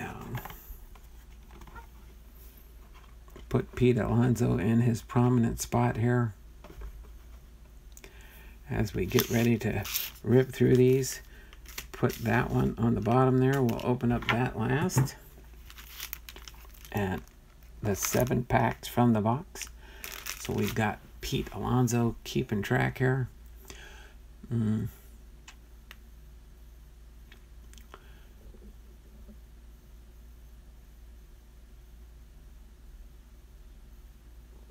Oh, that's understandable. I know eventually I'll get a GWYNN. I will get a GWYNN. But that's neat. You have a CANSECO there, Gorilla. That is cool. Yeah, if you want to send it my way, we could probably work out a trade, and I could provide something for you. I do have lots of duplicates. I don't know if you're looking for any of the other ones. I could tell you whether I have more than one of some of the rookies, but that would be cool. Would put me one closer, and then down the road, I'm sure eventually I'll find a Tony Gwynn in the rookie card medallions. So without further ado, let's continue moving through here so I can finish up my stream for today. So JT Realmuto with the Philadelphia Phillies. Actually, I'm going to have to need a little bit more space there too. There, let me move him just like that. Yeah, you can still see all the packs there. Zach Greinke with the Astros. Just finished off their team history. Taylor Rogers with the Minnesota Twins. Alex Bregman with the Astros. Eric Fed with the Nationals. Tyler O'Neill with the Cardinals. Trent Thornton with the Blue Jays. Tommy Pham with the Tampa Bay Rays. Anthony Rendon with the Nationals, league leader card. Andrew Chafin with the Arizona Diamondbacks. I have the Trout also. Email me. We can work something out. Okay. I've been searching through some of my very dysfunctionally organized collection for the Dobie. Have not found him yet. Don't worry. I will. There are only so many places he can hide. Yeah, let's see. I'm trying to remember.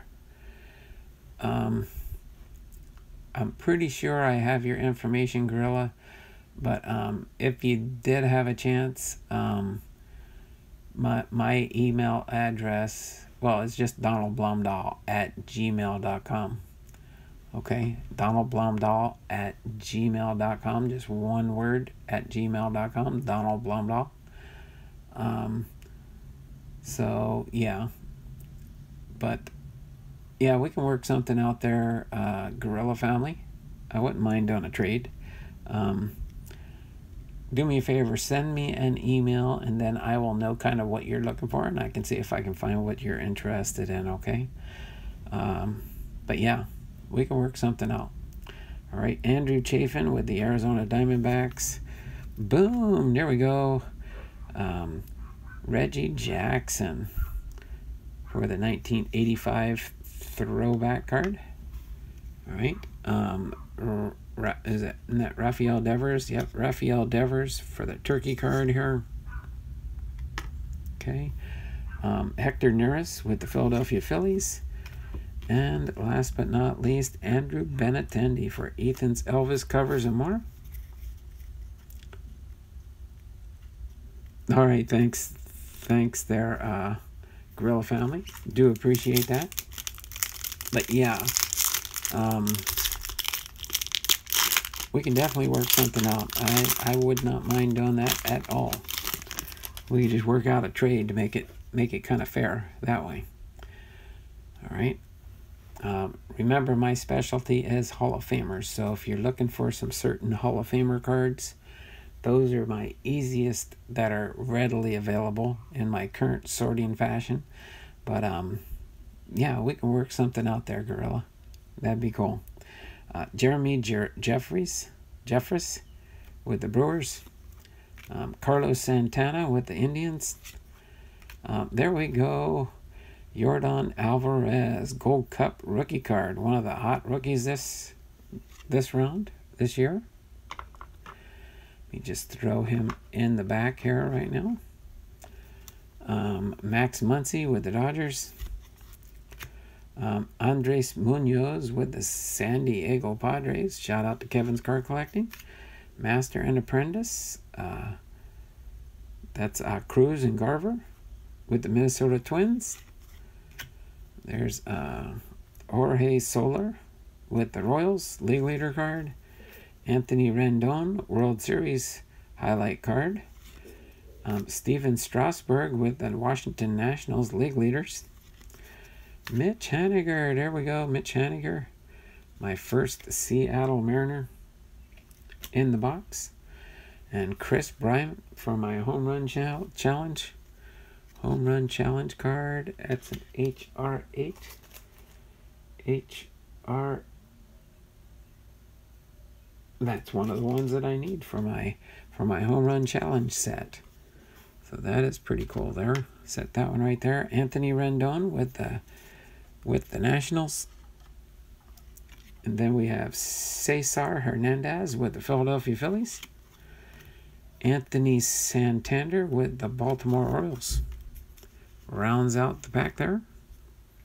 All right.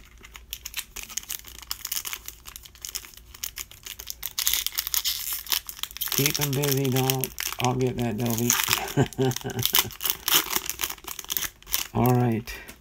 So, moving on to pack number 3 here out of the 7 packs. Clayton Kershaw with the Dodgers. Ramon Laureano, Future Star card. Cole Calhoun with the Angels. Max Scherzer with the Washington Nationals. Lourdes Gurriel Jr. with the Toronto Blue Jays. Danny Hultzen with the Cubs, rookie card. Chance Sisco with the Baltimore Orioles. All right, Juan Soto, World Series highlight card. Tim Anderson with the White Sox, league leader. Jose Abreu with the Chicago White Sox, league leader. Boom, Topps Choice, Christian Yelich. Topps Choice. That is number 17 for the Topps Choice.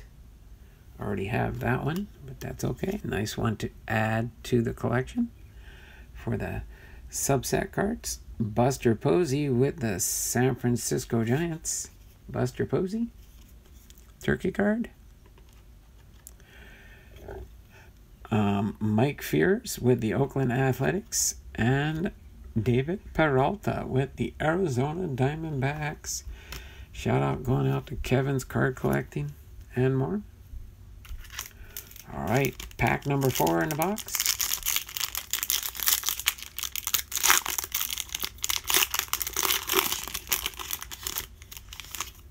No problem there, Hats McGee.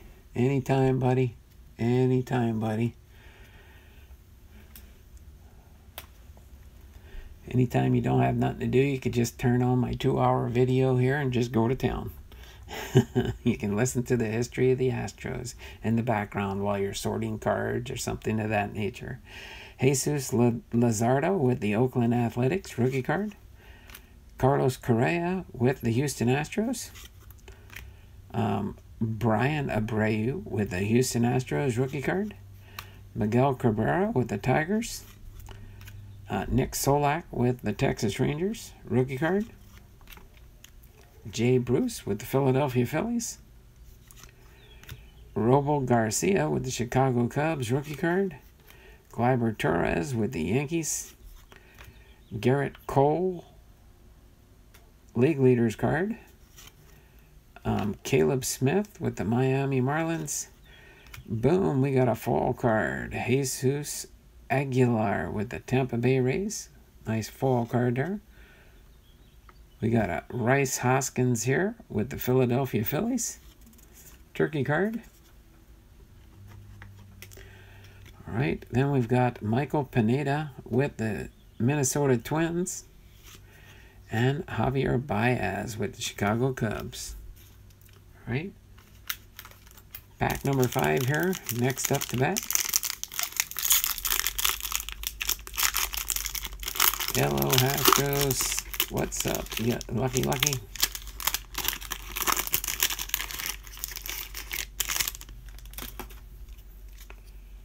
Right. So Tyler Alexander with the Detroit Tigers, rookie card. Daniel Murphy, Colorado Rockies. Bobby Bradley, rookie card for the Indians. Patrick Corbin with the Washington Nationals. Jesus Aguilar with the Tampa Bay Rays. Jorge Alfaro with the Miami Marlins. Max Scherzer, World Series highlights. Emilio Pagan with the Tampa Bay Rays. Justin Verlander with the Houston Astros, league leader card. All right. Brock Holt with the Boston Red Sox. There we go. San Diego Padres, Fernando Tatis Jr., 1985 throwback card. Aaron Judge, turkey card. Then we've got Chase Anderson with the Milwaukee Brewers. And Christian Stewart with the Detroit Tigers. All right.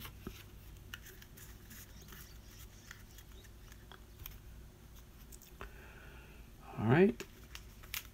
Pack number 6 out of the first 7.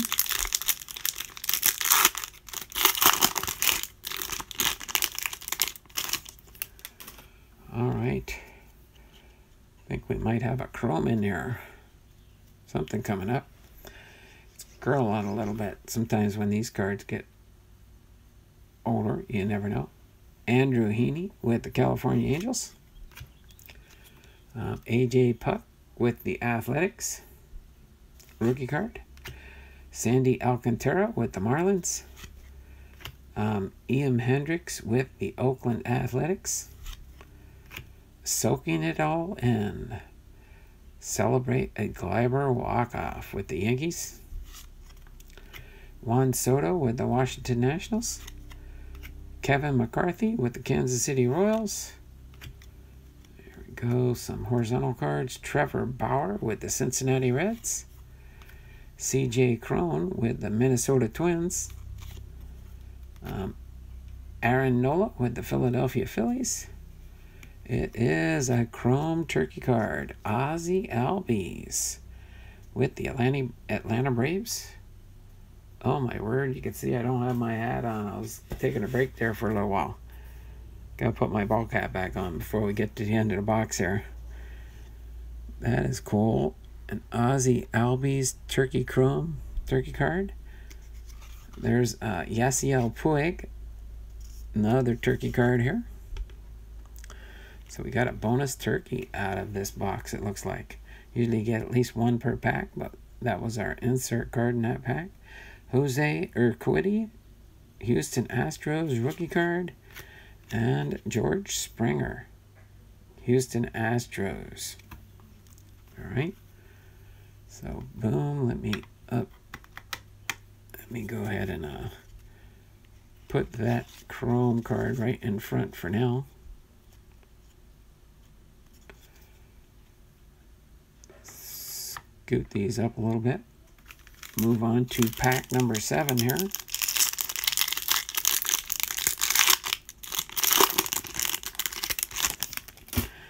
Pack number 7. Francisco Lindor with the Indians. Jose Barrios with the Twins. Luke Jackson with the Braves. Mike Tauchman with the Yankees. Idelmaro Vargas with the Arizona Diamondbacks. Shout out to Kevin's Card Collecting. Yeah, we do get a lot of Astros in here. I don't know why they're Astros. Matthew Boyd with the Tigers. Dansby Swanson with the Braves. Willie Adames with the Tampa Bay Rays. Chicago Cubs team card. Tim and Yolmer, South Side infielders, celebrate a win. All right, there we go. A Decade's Best 1990s Sammy Sosa card. Then we've got the AJ Puck, right? And the AJ Puck, Oakland Athletics turkey card. All right, Jake Rogers, Detroit Tigers rookie card. And Whit Merrifield with the Kansas City Royals. Rounds out our regular packs. Only one Seattle Mariner out of that whole box. So Astros McGee has no problem with finding the Astros, but that's the only Seattle Mariner I got. At least it was a Mitch Haniger. All right. So let me move on here to our rookie medallion card. See who we can pull out here. Tops, one exclusive rookie card, respective rookie card logo medallion card inside. And the winner is, my word. Did you guys get to see that peek?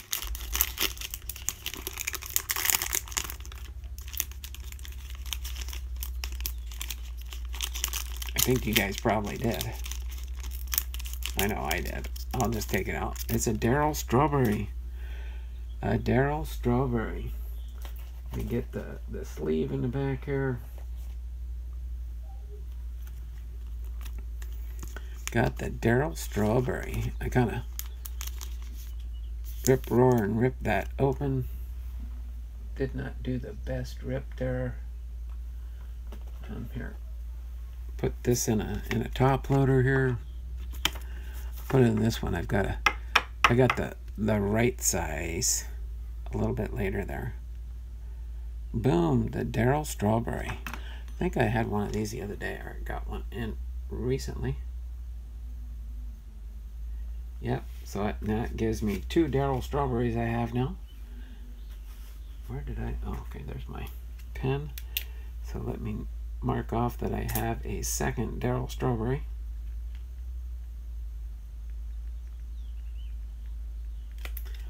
All right, a second Darryl Strawberry. Mark that off on my list there. Now I'll put the Darryl Strawberries in a double stack.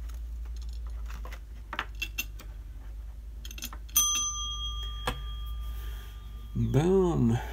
So there we go. I got a Darryl Strawberry rookie card. Pretty cool. New York Mets, Darryl Strawberry, 1984 throwback rookie card. That is, of course, my favorite year. That's why as soon as I saw what style it was, I was like, oh my worst. That, my word, that had to be the New York Mets, Darryl Strawberry, and the 84 throwback rookie card. All right. So hopefully you guys enjoyed that nice box, Donald. Have a great day. Yes, I'm going to go ahead and turn my camera around and get ready to say goodbye to you guys in my normal fashion here. Let me move that Kino there out of the way. Let me move that out of the way for now. All right. And then, of course, our next show tomorrow will be our Hall of Famers. So let me get ready to say goodbye to you guys in my normal fashion. Kevin's card collecting by Mountain Gorilla. Yep. So this is Don Blomdahl, Hall of Fame veteran, sports cards and collectibles, having been live to you today for our baseball team history video for the Houston Astros. And now boom, opening up another blaster box. Tomorrow we will be having our Hall of Fame Friday. Our Hall of Fame Friday will be our items for tomorrow. Oh, come on, what's wrong with this thing? My computer's being finicky. Gotta do a reload here on my page. But yeah, we will be having our Hall of Fame Friday tomorrow. And moving on to our next series and that. So I'll be putting that, pre-staging the scheduling for that video for tomorrow. So,